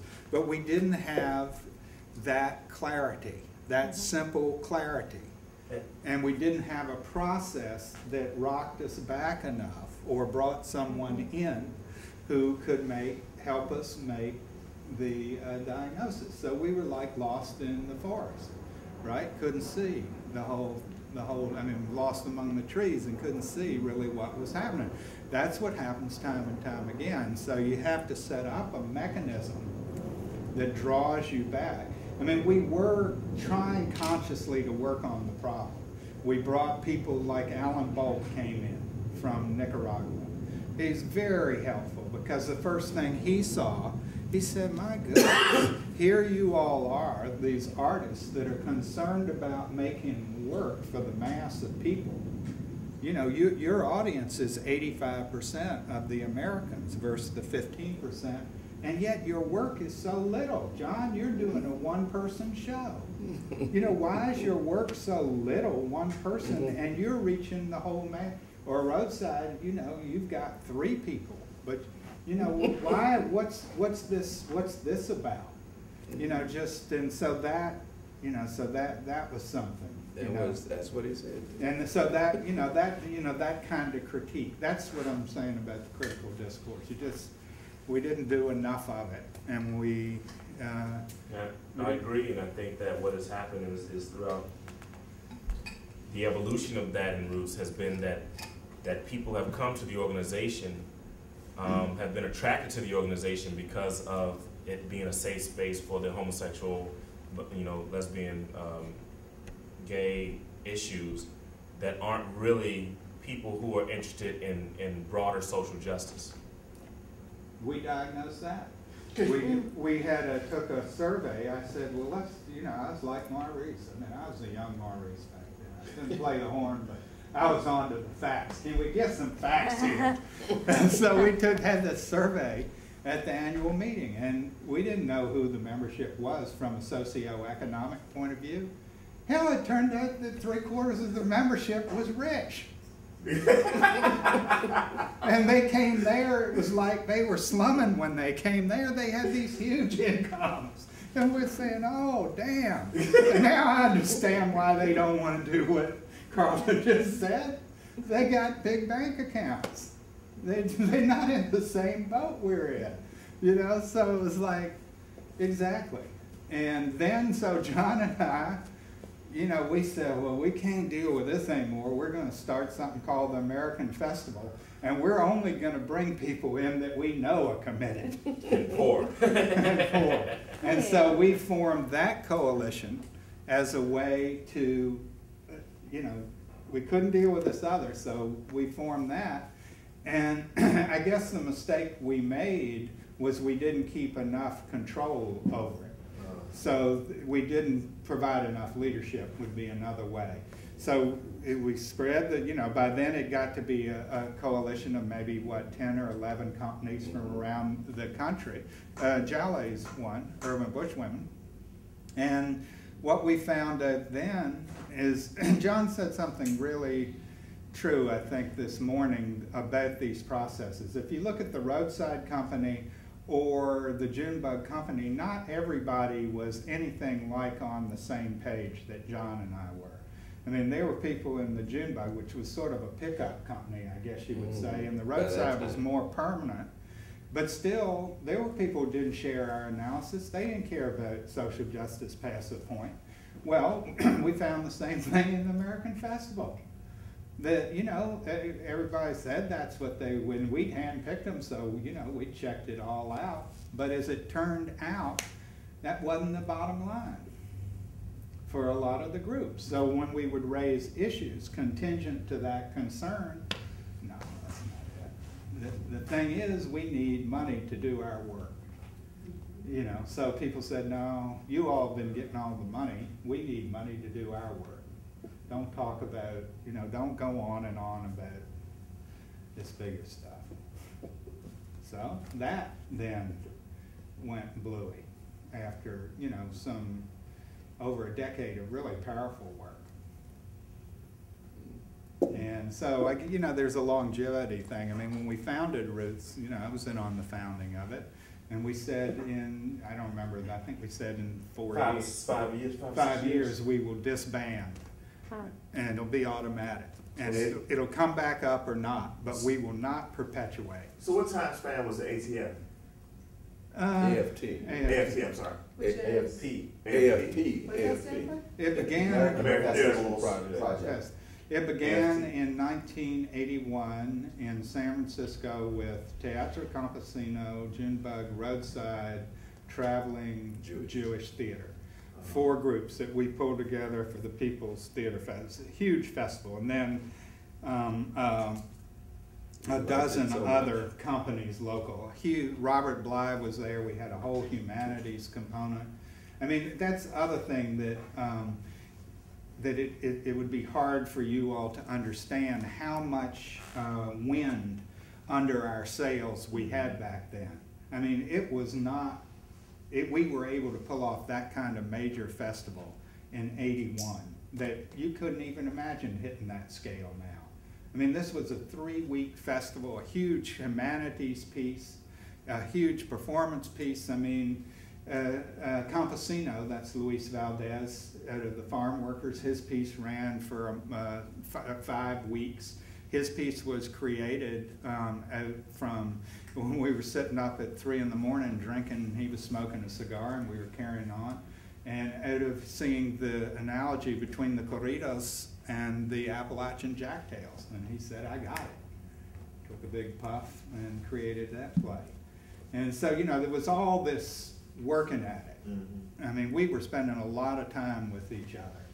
I mean, you know, John came up and lived in the mountains for 2 months every summer for a period. I mean, it was just spending a lot of time. Yeah, and staying up late. And so, I mean, we just had, there were a lot of possibilities then that you all are just inherited such a suppressed situation.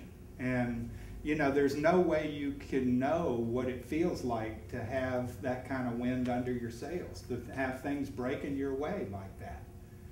You know, you can't, because you haven't. Yeah, and that, you know, you're talking about it in a kind of personal, intimate way, but the reality is that the larger reality that's a part of, let me put that, is that the civil rights movement had built a huge following. That's right. the peace movement had built a huge following. They overlapped each other. The human rights movement was on the rise.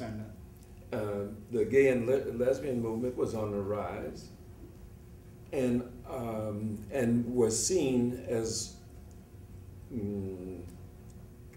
complementary forces, all these forces. And every time you turn around, there was another meeting in which you see and meet new people, see the old people and meet new people, and so there was a rich dialogue going on. You didn't hear people in our wing of the discussion anyway, saying that artists are the leaders of the political movement, which I hear a lot now. That it's our job as artists to lead the political movement. Our job was to try to understand the political movement and to reflect it and help the movement build its constituency through our work. And so it was, and the government, when they decided they were going to get us, they didn't aim at the arts. They did secondarily, but they aimed at putting the civil rights workers in jail or running them out of the country. They aimed at putting the peaceniks in jail or running them out of the country. They aimed at they had a little trouble aiming at the human rights people because they were a new contributor to the force, and they were kind of careful in the language that they used. They tucked that thing under the Universal Declaration of Human Rights, and they were legalistic in a certain kind of way. The rest of us were just saying, "Fuck this," and so forth. But that movement got aborted and it never achieved the force it could have achieved, because we didn't know enough about what we were doing. That's what it boils down to. We didn't even know that we had history. We didn't know about the Southern Tenant Farmers Union and all that kind of work that was going on in the South until we began to meet people who were involved in those days and in those places. But the continuity between the Southern Tenant Farmers Union and the Federation of Southern Cooperatives was very tenuous, because they didn't know. The younger people didn't know what the older people had been doing, and what they learned as a result. And so what gets communicated is the confusion about that, or even worse, the agenda that the academics and the government wish. They want to create the narrative, to borrow your term. They want to create the narrative that people then study, learn, and employ in their work, which is the conversion of the thing into its opposite. And so we got a big job to do. So as long as things were trending, if you use that word, in our direction, then it was easy to pull the American Festival Coalition together. As soon as the trend or that wind under it started collapsing in the historical circumstances, then there wasn't enough grit to stick with it. The reason there wasn't enough grit is because we didn't know enough to push it, to clarify. We didn't reflect enough. We just didn't do the work.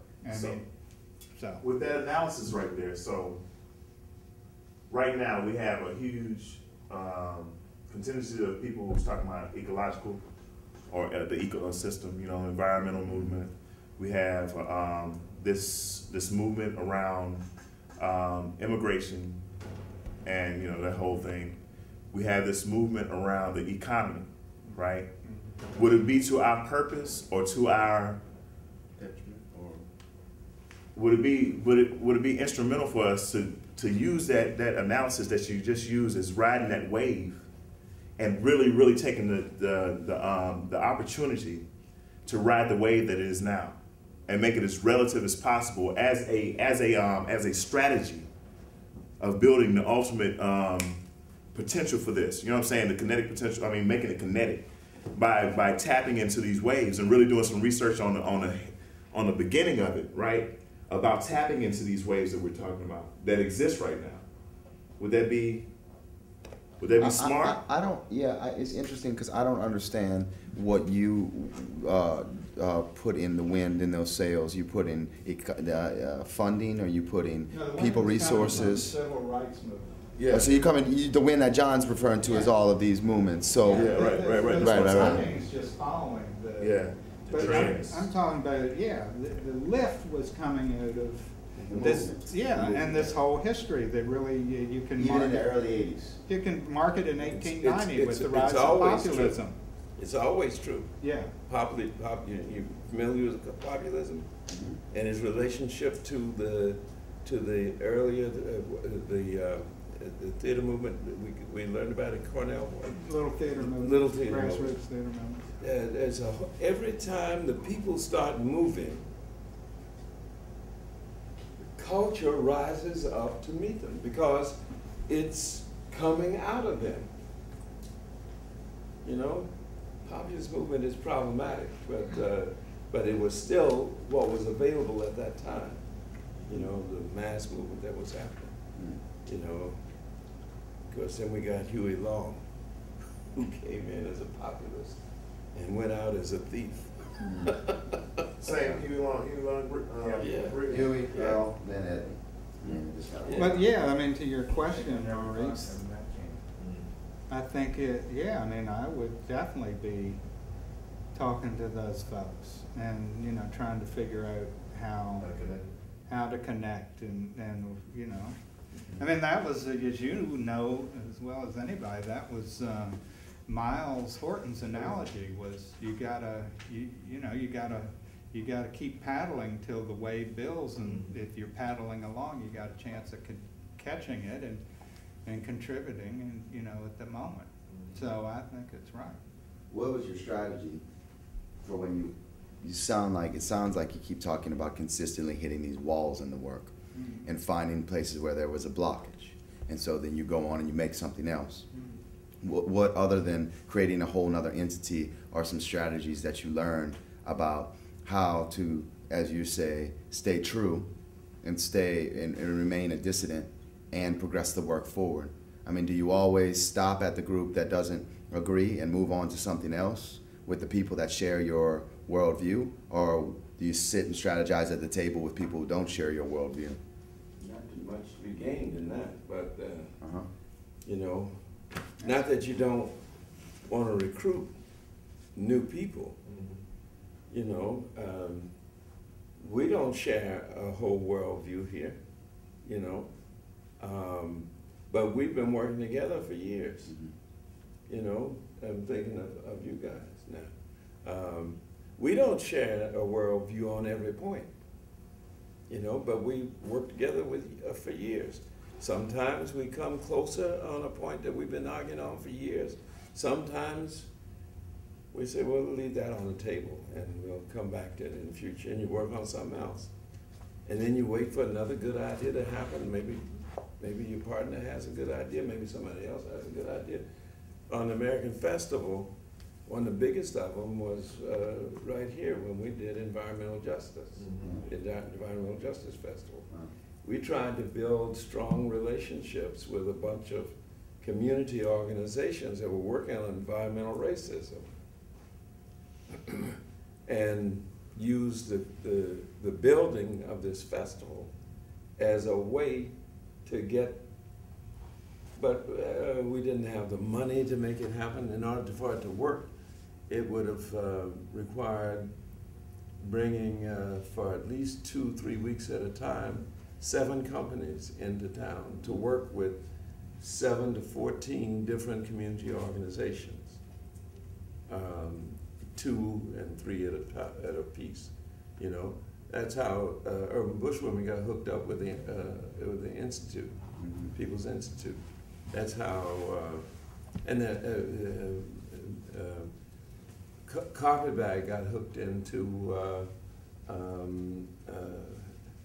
a couple of community organizations here that were using youth, what's that youth program? Youth poverty program that they have? Carpetbag? Yeah, no, not Carpetbag, but it's a national program that was using young people as organizers, training them to organize, and that's where their piece Nothing Nice came from. And some of them work better than others and so forth, but we built them up that way, built up those connections that way by building relationships with organizations that saves the artist from the narrowness of his or her particular vision. Because they are getting stories from the communities that they're working with. And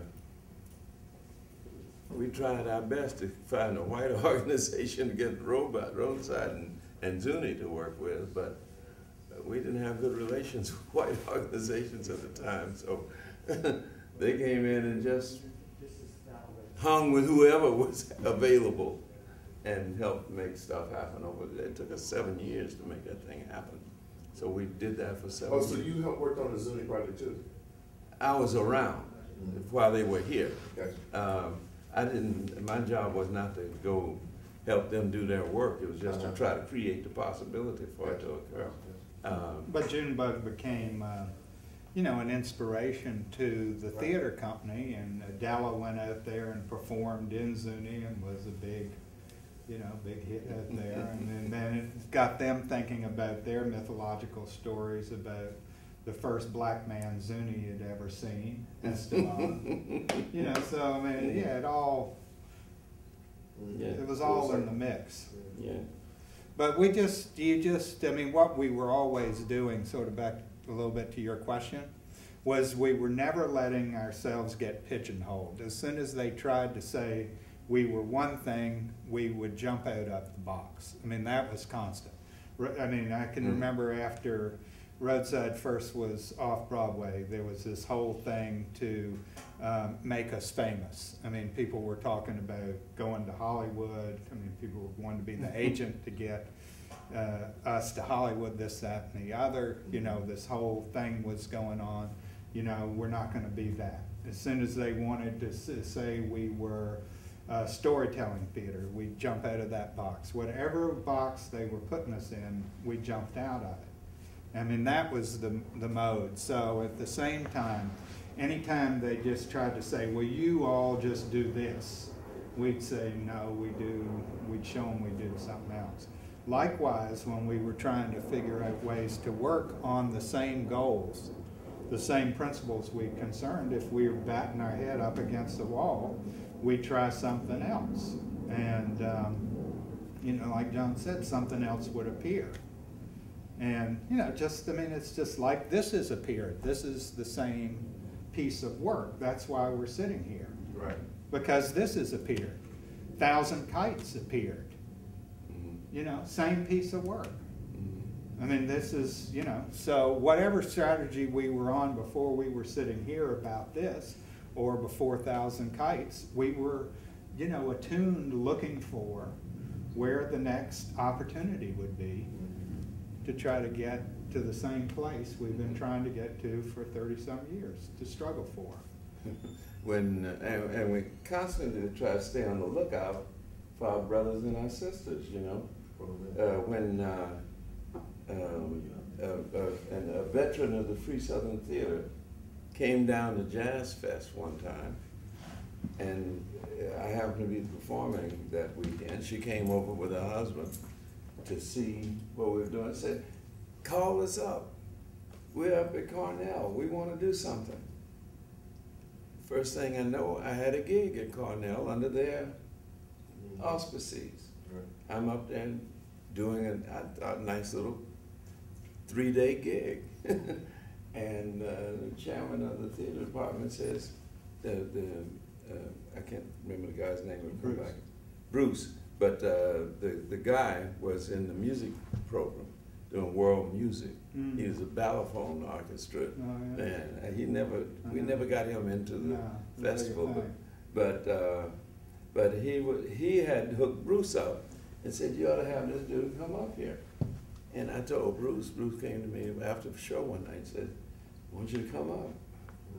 And I said, well, Bruce, you know, what are you thinking about? I thought he was talking about another gig.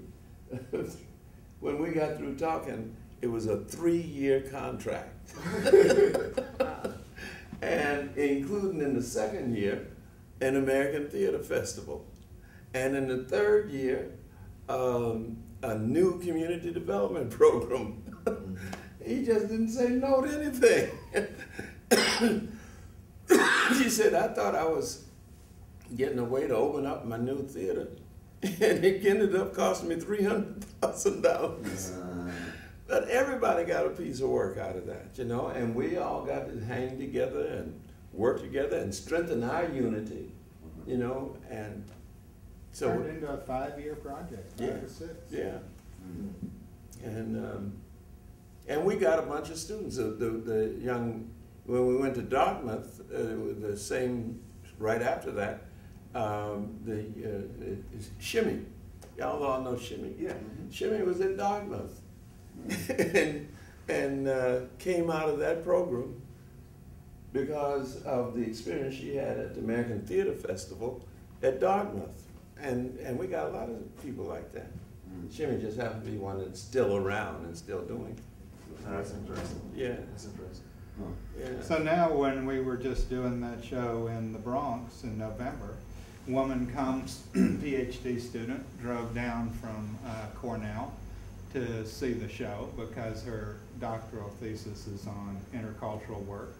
And she she had no knowledge of what we did at Cornell, had no knowledge that the whole little theater and grassroots theater movement had begun at Cornell and spread from there around the country. And this was the history informing her thesis. And it was totally missing out of history from her. And she didn't know anything about it. And it wasn't her, it's totally disappeared from the institution. Right. When we discovered the history, it took us months to find in the Cornell archive all the papers that started this major national theater movement that won Pulitzer Prizes. I mean, it wasn't like it didn't surface to the mainstream consciousness. It did. Huh? When was that? Started in the 20s, about 1918. They weren't part of it. But if you're engaged, you naturally run into the other people who are on the same trail. Right. And that's the win that Dudley was talking about. You get engaged and you find the people, you know, and you have to be sensitive as well as generous. You're not losing anything by giving somebody else a piece of the action. You know, you're making us all stronger. You know, including the critical element that is missing is the element that represents the audience. You know, and that is where the community organizations come from. That's so key. If we don't do a good job of building relationships with the people, not by taking over the political work as our own and breaking up, dividing their constituency, no, take our work and share it with them to help them do what they're doing. And it all grows that way, you know, it all grows.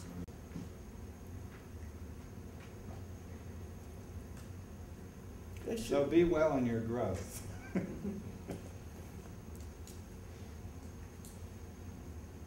have a question that maybe is obvious for Carlton, Bruce, Maurice, and Nick about what you personally more out of this work? You mean now for the guys? Individually, yeah. Well, I think I already stated mine. So what do you want to get? That's what I want. No, what do you want to get for yourself? What do you want to have happen from race? That is it. The evolution of the human spirit is what I'm here for. That's going to help me out, because it'll get me to zoom a little bit further. I really do think that all of our consciousness and all of our plural spirits are tied together. And until all of us can to reach some level, I can't go no further with mine. Well, what could So be that's my, you know. What could be the personal transformation for you in this process? As that's happening for other people, let's assume that is going to happen for other people, that goal is going to be achieved. What, in order to get to that goal, what transformation could you personally, individually experience? I can leave that fight alone so I can work on something else. More close to my personal evolution. And that's seriously how I think of it. I don't understand how you guys expect individuals and communities to have an evolution and a transformation if you're not stating what the potential of your own personal one is in the process of this work. You want to do this work so that you can get back to your own personal transformation, but you're asking individuals who receive the work and the community receiving the work to have an individual transformation. That seems a little backward to me. How so? Because I think you have to have one of your own. You have to be. I've had mine on this level. I really feel that I've had mine on this particular level. You feel what I'm saying? So to be able to bring some people to that point of clarity that I feel I've achieved, I might be wrong. I might be totally wrong. I might be arrogant in saying that. But to bring people to that point of clarity of the way that I think, that the movement should be, as far as an evolutionary movement of spirit, then I can go on to another level of it. And that's how I feel about it for myself, for my personal transformation. I mean, that might still, does that not make any sense? It makes sense. Okay. Yeah. I don't know if it satisfies me, but that's my thing, not yours. For me, it's realizing that we're in a space where, like Uprooted really spoke volumes about our ability to have conversations about race. Ability or inability? Yeah, our inability to have conversations, and even when we have conversations, how we bring so many assumptions to the table that we take as our own personal truth, that have not been vetted against other people's truth, as it pertains to race and the relationship that we have with each other. And I think that is a struggle that we share with many communities around the country.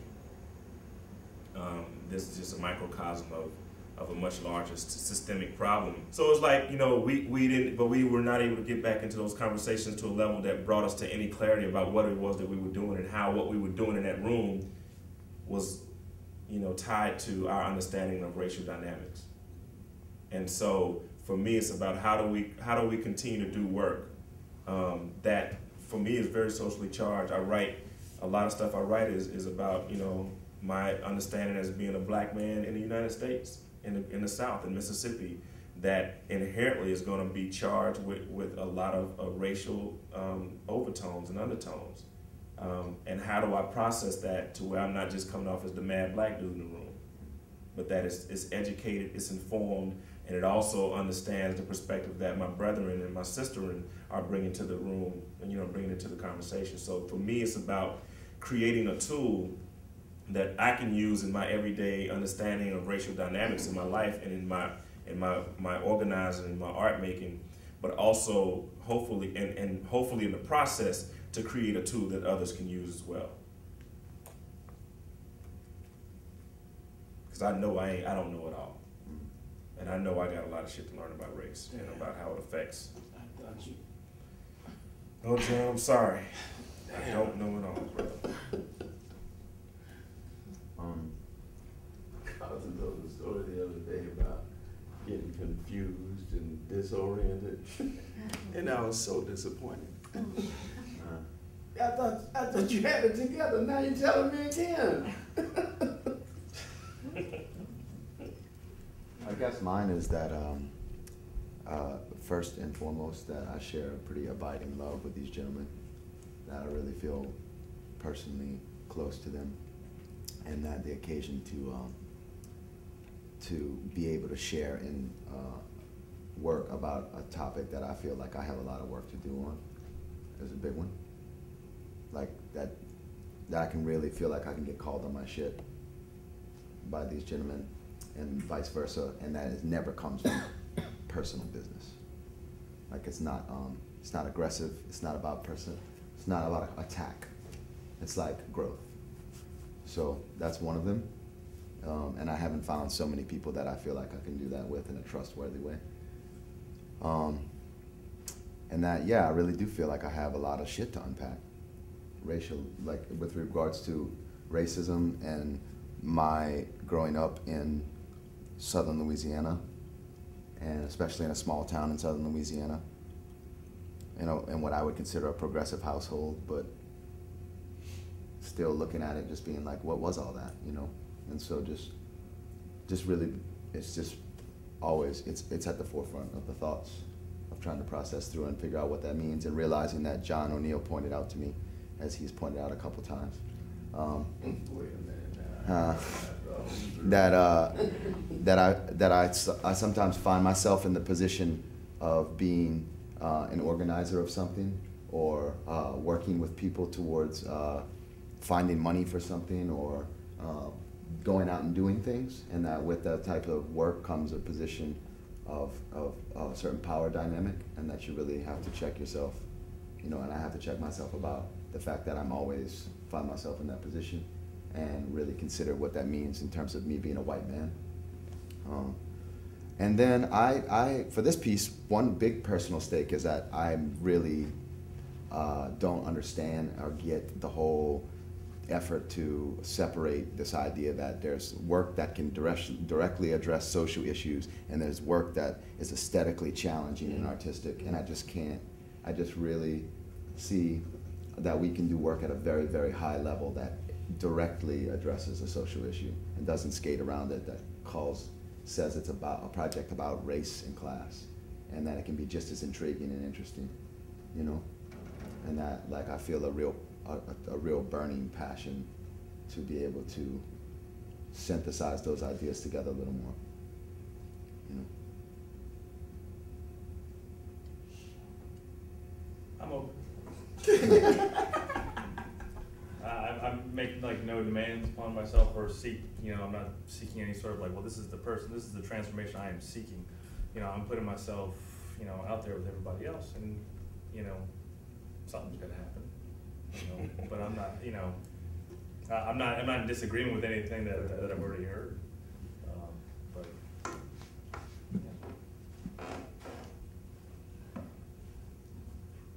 well, I feel like I need to address the question too, because I feel like I'm part of this group. Yeah. You are part of this group. And for me, the goal is to, what I expect to get out of it is a deeper understanding and view about how to meet the technological changes that are unfolding, because all these guys have highly developed skills in those areas. And I expect to know more about it when I get through, as a result of this relationship. And it's crucial for me, because theater is so expensive from the audience perspective, and I am deeply concerned about trying to find ways to make the experience of participating in theater from the point of view of an audience less expensive, and having video products having access to the internet, having all those things seem to me to be related to this question of how do we make our work more effective for a longer time for less per unit cost. And that seems crucial to me. And I'm really hoping to develop my understanding of how that works and what we could do to accomplish those kinds of goals. I think for me a big thing that I'm personally interested in that really ties in too with just what I'm working on a lot with roadside and in the field. I'm really interested to see if we can sort of pass the baton or relink the knowledge around this other narrative, and whether we can make this cumulative. So I can pretty much know the history beginning with populism in the 1890s, and I can see the line of this work that we're doing and that you're picking up from about 1890 to now. And so I'm really interested in this idea of and what we had to do in Roadside. If you look at our plays, we had our history was co-opted by the dominant power. And what we did in the first series of our plays was re-establish through our plays a people's history of Central Appalachia. So we actually were putting a new the people's history narrative back in place and on the stage. So the play John saw, he was Red Fox, and what that was about the watershed moment when industrialists came into the mountains, as John said, and dominated the culture for the next 100 years. And there were two narratives about those events. One was the written history, written by the industrialists, which made the hillbillies stuck in a backwater, unable to do anything but interbreed, and until this enlightenment of industrialization came in. Yeah, it was just dumb till we got there. And freedom from that. And then there was a people's history that was all about resistance. And the hero of the play, and it's based all on oral histories, it's very factual. It's like an investigative journalism piece. So we actually re-established this history both on fact and in a aesthetically compelling narrative. And it was about the resistance and the trepidation about the industrialists coming in and big money, as it says in the play, is driving out a natural way of life. So the economy becoming the dominance of the mountains there on out for the few.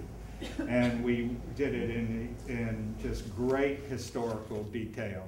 So for example, we went in and looked at all the census records from the previous 5 years to when the industrialists came in, tracked them 5 years out, so for a decade. And what we found, for example, was that people were not stuck in a backwater. They were living there intentionally to avoid the capitalist system, and that when capitalism came in, there was a huge out-migration out of the region to get away from the capitalism.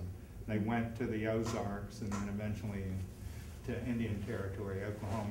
That's a more complicated story. But the point was, why that story was important is because we were recreating our own history, of people's history. So the next play picked up where that one was, just chronologically, as we made this new history.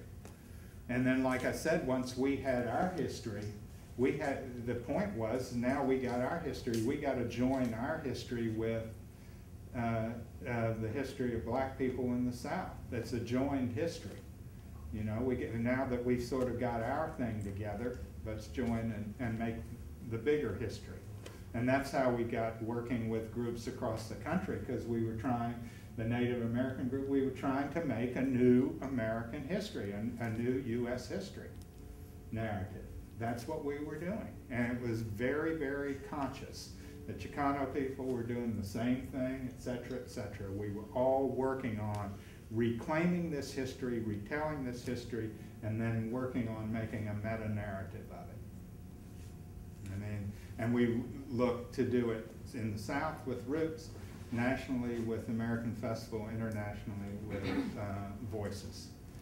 And it just, I mean, we had three fronts clearly in our mind: the local, where it was all based, the South, the national, and the international. And it was all 4 fronts. Yeah, 4 fronts, counting the local. So like we were just, you know, so like the enlightenment that would come to us from Africa, for example, about our own little business in this country, you know, was just like, I can remember just, now I see. I mean, I had never studied African history, but to hear it from African people was the most powerful way, you know, more powerful than any book I could pick up, or as powerful as any book. And that's what was going on, you know. He was sitting with people like Ngugi and just hearing it straight out of his mouth. So, you know, I'm just interested in, you know, whether this stuff can be cumulative, you know, how it can be passed on, how you guys may. And that would be, of course, the most satisfying thing for anybody to have happen, is for others to pick up the struggle, the things you care about. Nothing could be, you know, that's why people care more than anything about their children. As they see them as, and however you think of children. When I asked that question, it's just an image came into my mind, and I'm just saying it because it was powerful in my mind. It seems like you guys coming out of the Katrina Project, even the longer history of coming out of Junebug Jack. I don't think anyone has this false pretense that you're gonna solve or heal racism, but you're gonna experience some work on it, on an individual level and on a community level, with everyone that's involved, and then the audiences and the communities that you're in. And it seems like, from what I even knew about the Katrina Project when it was happening, we struggle as artists sitting in a room with kind of different approaches about how we're gonna get the work done. Like even sometimes we're skewed about what we think the task is at hand, which I think is why, John, your questions about, here's 3 questions, start right there. But how we want to experience the work for ourselves. And I think for me, I think we have to make ourselves vulnerable to it, which is why I asked that question of you. And when I asked it, the image that came into my mind was, you know, if the work was to swim across a certain body of water, there are some people that would gear up, put on a wetsuit, grab their scuba tank, like they would be like, what's the fastest, most efficient way I'm gonna get across this water?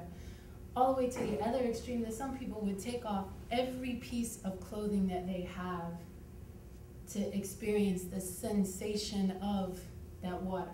I mean, I'm assuming you all have been naked in a body of water, even if it's just a bathtub at some point. And it's a very different sensation than being in water with any kind of layer outside of your skin. Make the work vulnerable to you, or yourself vulnerable to it? I think that it's all about expansion. I think that's why I'm here. I think for me it's about me expanding, and I guess it's about the work expanding. It's about all of it expanding. So I don't know in what direction necessarily, or what I'm going to find once as we continue to expand, as I continue to expand, because I'm not there yet. But I think that's why I'm in the room, and that's why I'm drawn to this project. It seems like the right step.